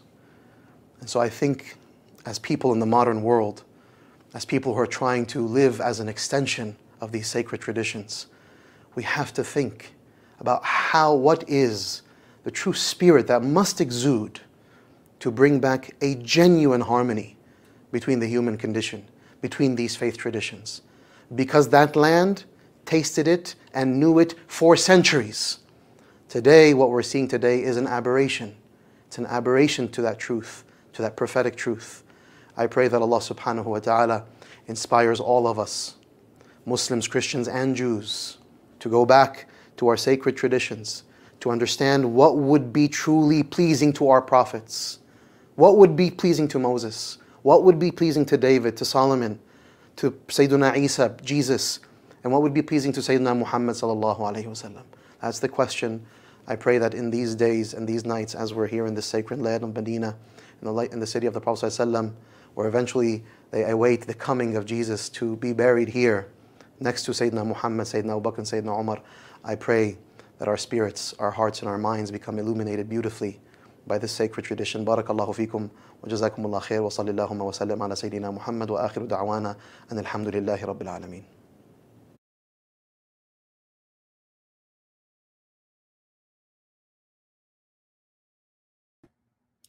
Alhamdulillah, alhamdulillah. Thank you to Shaykh Yasir Fahmy for that beautiful, beautiful talk. What a beautiful concluding talk. And I want to invite all of you who are watching, especially those of you who have family members who may not be Muslim, or those of you joining, who are not Muslim, friends of other faiths, if you would like a copy of the Qur'an, a welcome package. Perhaps you are a new Muslim, you've recently become Muslim, you'd like a welcome package of some books, or we actually are going to be beginning in January an online weekly class for new Muslims, or those who are considering becoming a Muslim. Send us an email, inshallah. We would like to help you get access to those resources. This is one of the objectives of the Palestine Project. With all of this increased interest and demand in learning about Islam, we want to be able to help with that, inshallah. So please send us an email if you are interested. And as you're watching on YouTube, please consider subscribing, liking the video, commenting, donating. You can donate directly on YouTube now as you're watching, inshallah. Please consider that. I see so many beautiful messages that are coming in. I see here Brother Malik, who said, when I see people like Megan come to Islam and I listen to Surah An-Nasr, I always cry every time. MashaAllah. And someone else said, I loved hearing from Sister Megan. So inspiring to born Muslims and convert Muslims alike. Alhamdulillah, alhamdulillah, alhamdulillah. I mentioned before, just in closing, about the Palestine Project, how you can support it. We are only about halfway to our goal, but I wanted to show you a couple of pictures. These are pictures from, I think we have Brother Herbert watching. Brother Herbert is there on the left in this picture, wearing the black sweatshirt there, black sweatpants, I believe. This is a picture from when we recently, almost a year ago, we took a group to Palestine. We took a group to Jerusalem. And inshallah, through the Palestine Project, we are hoping, inshallah, to take every single year, we want to take Muslim leaders who have never been to Masjid al-Aqsa. We want to take them to Jerusalem and to the West Bank, inshallah. This will almost be like our version of the birthright trip. We want Muslims to be visiting Masjid al-Aqsa to support the local Palestinian community there. When we take Muslim groups there, we only stay in Palestinian hotels. We eat at Palestinian-owned restaurants. We go to Palestinian-owned shops. We're obviously spending a lot of time in Masjid al-Aqsa, but we visit Bethlehem, we visit Jerusalem, we visit Hebron. So it is a very beautiful journey. So inshallah, we want to take thousands and thousands of Muslims there in the future, inshallah. And I didn't mention before, Sheikh Mendes reminded me that when we're talking about Bethlehem, when we're talking about the sacred town of Bethlehem, by the way, we're talking about blessings, the blessings of Bethlehem. Bethlehem was visited by our Prophet Muhammad sallallahu alaihi wasallam. Not only did the Prophet sallallahu alaihi wasallam visit Jerusalem on the night of the Isra and Mi'raj, our Prophet sallallahu alaihi wasallam visited Bethlehem and he prayed there. When he was on the journey on the Isra and Mi'raj, he made stops. He made stops along the way, on the way to Jerusalem. And one of those stops was in Bethlehem. And the Prophet ﷺ prayed there. He prayed where Jesus, peace be upon him, was born. Think about that. That is why it is such a blessed place. That is why we're calling it Bethlehem Blessings. It is blessed in so many ways, but also blessed by the visit of our Prophet Muhammad sallallahu alaihi wasallam. So visiting Palestine is something that our Prophet Muhammad sallallahu alaihi wasallam did. And we want to take more Muslims to visit, inshallah.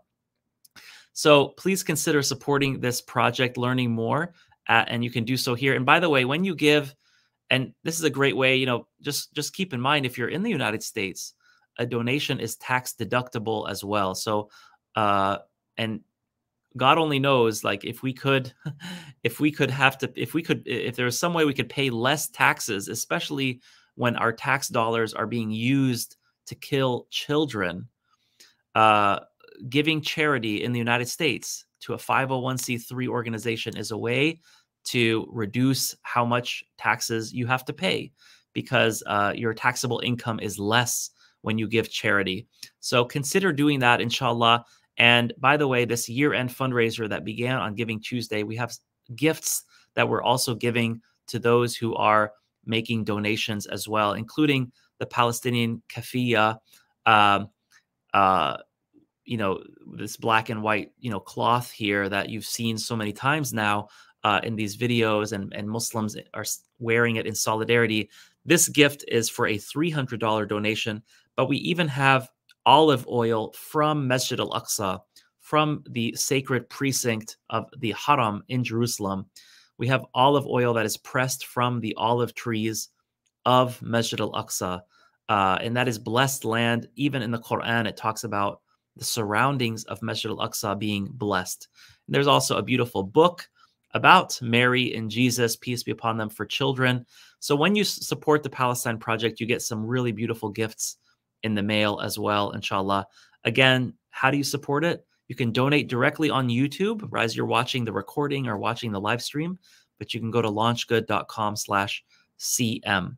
So thank you to all of you who joined us, inshallah. We pray that you have a blessed evening, a blessed time with your families, for those of you who are with your family over this winter break, inshallah.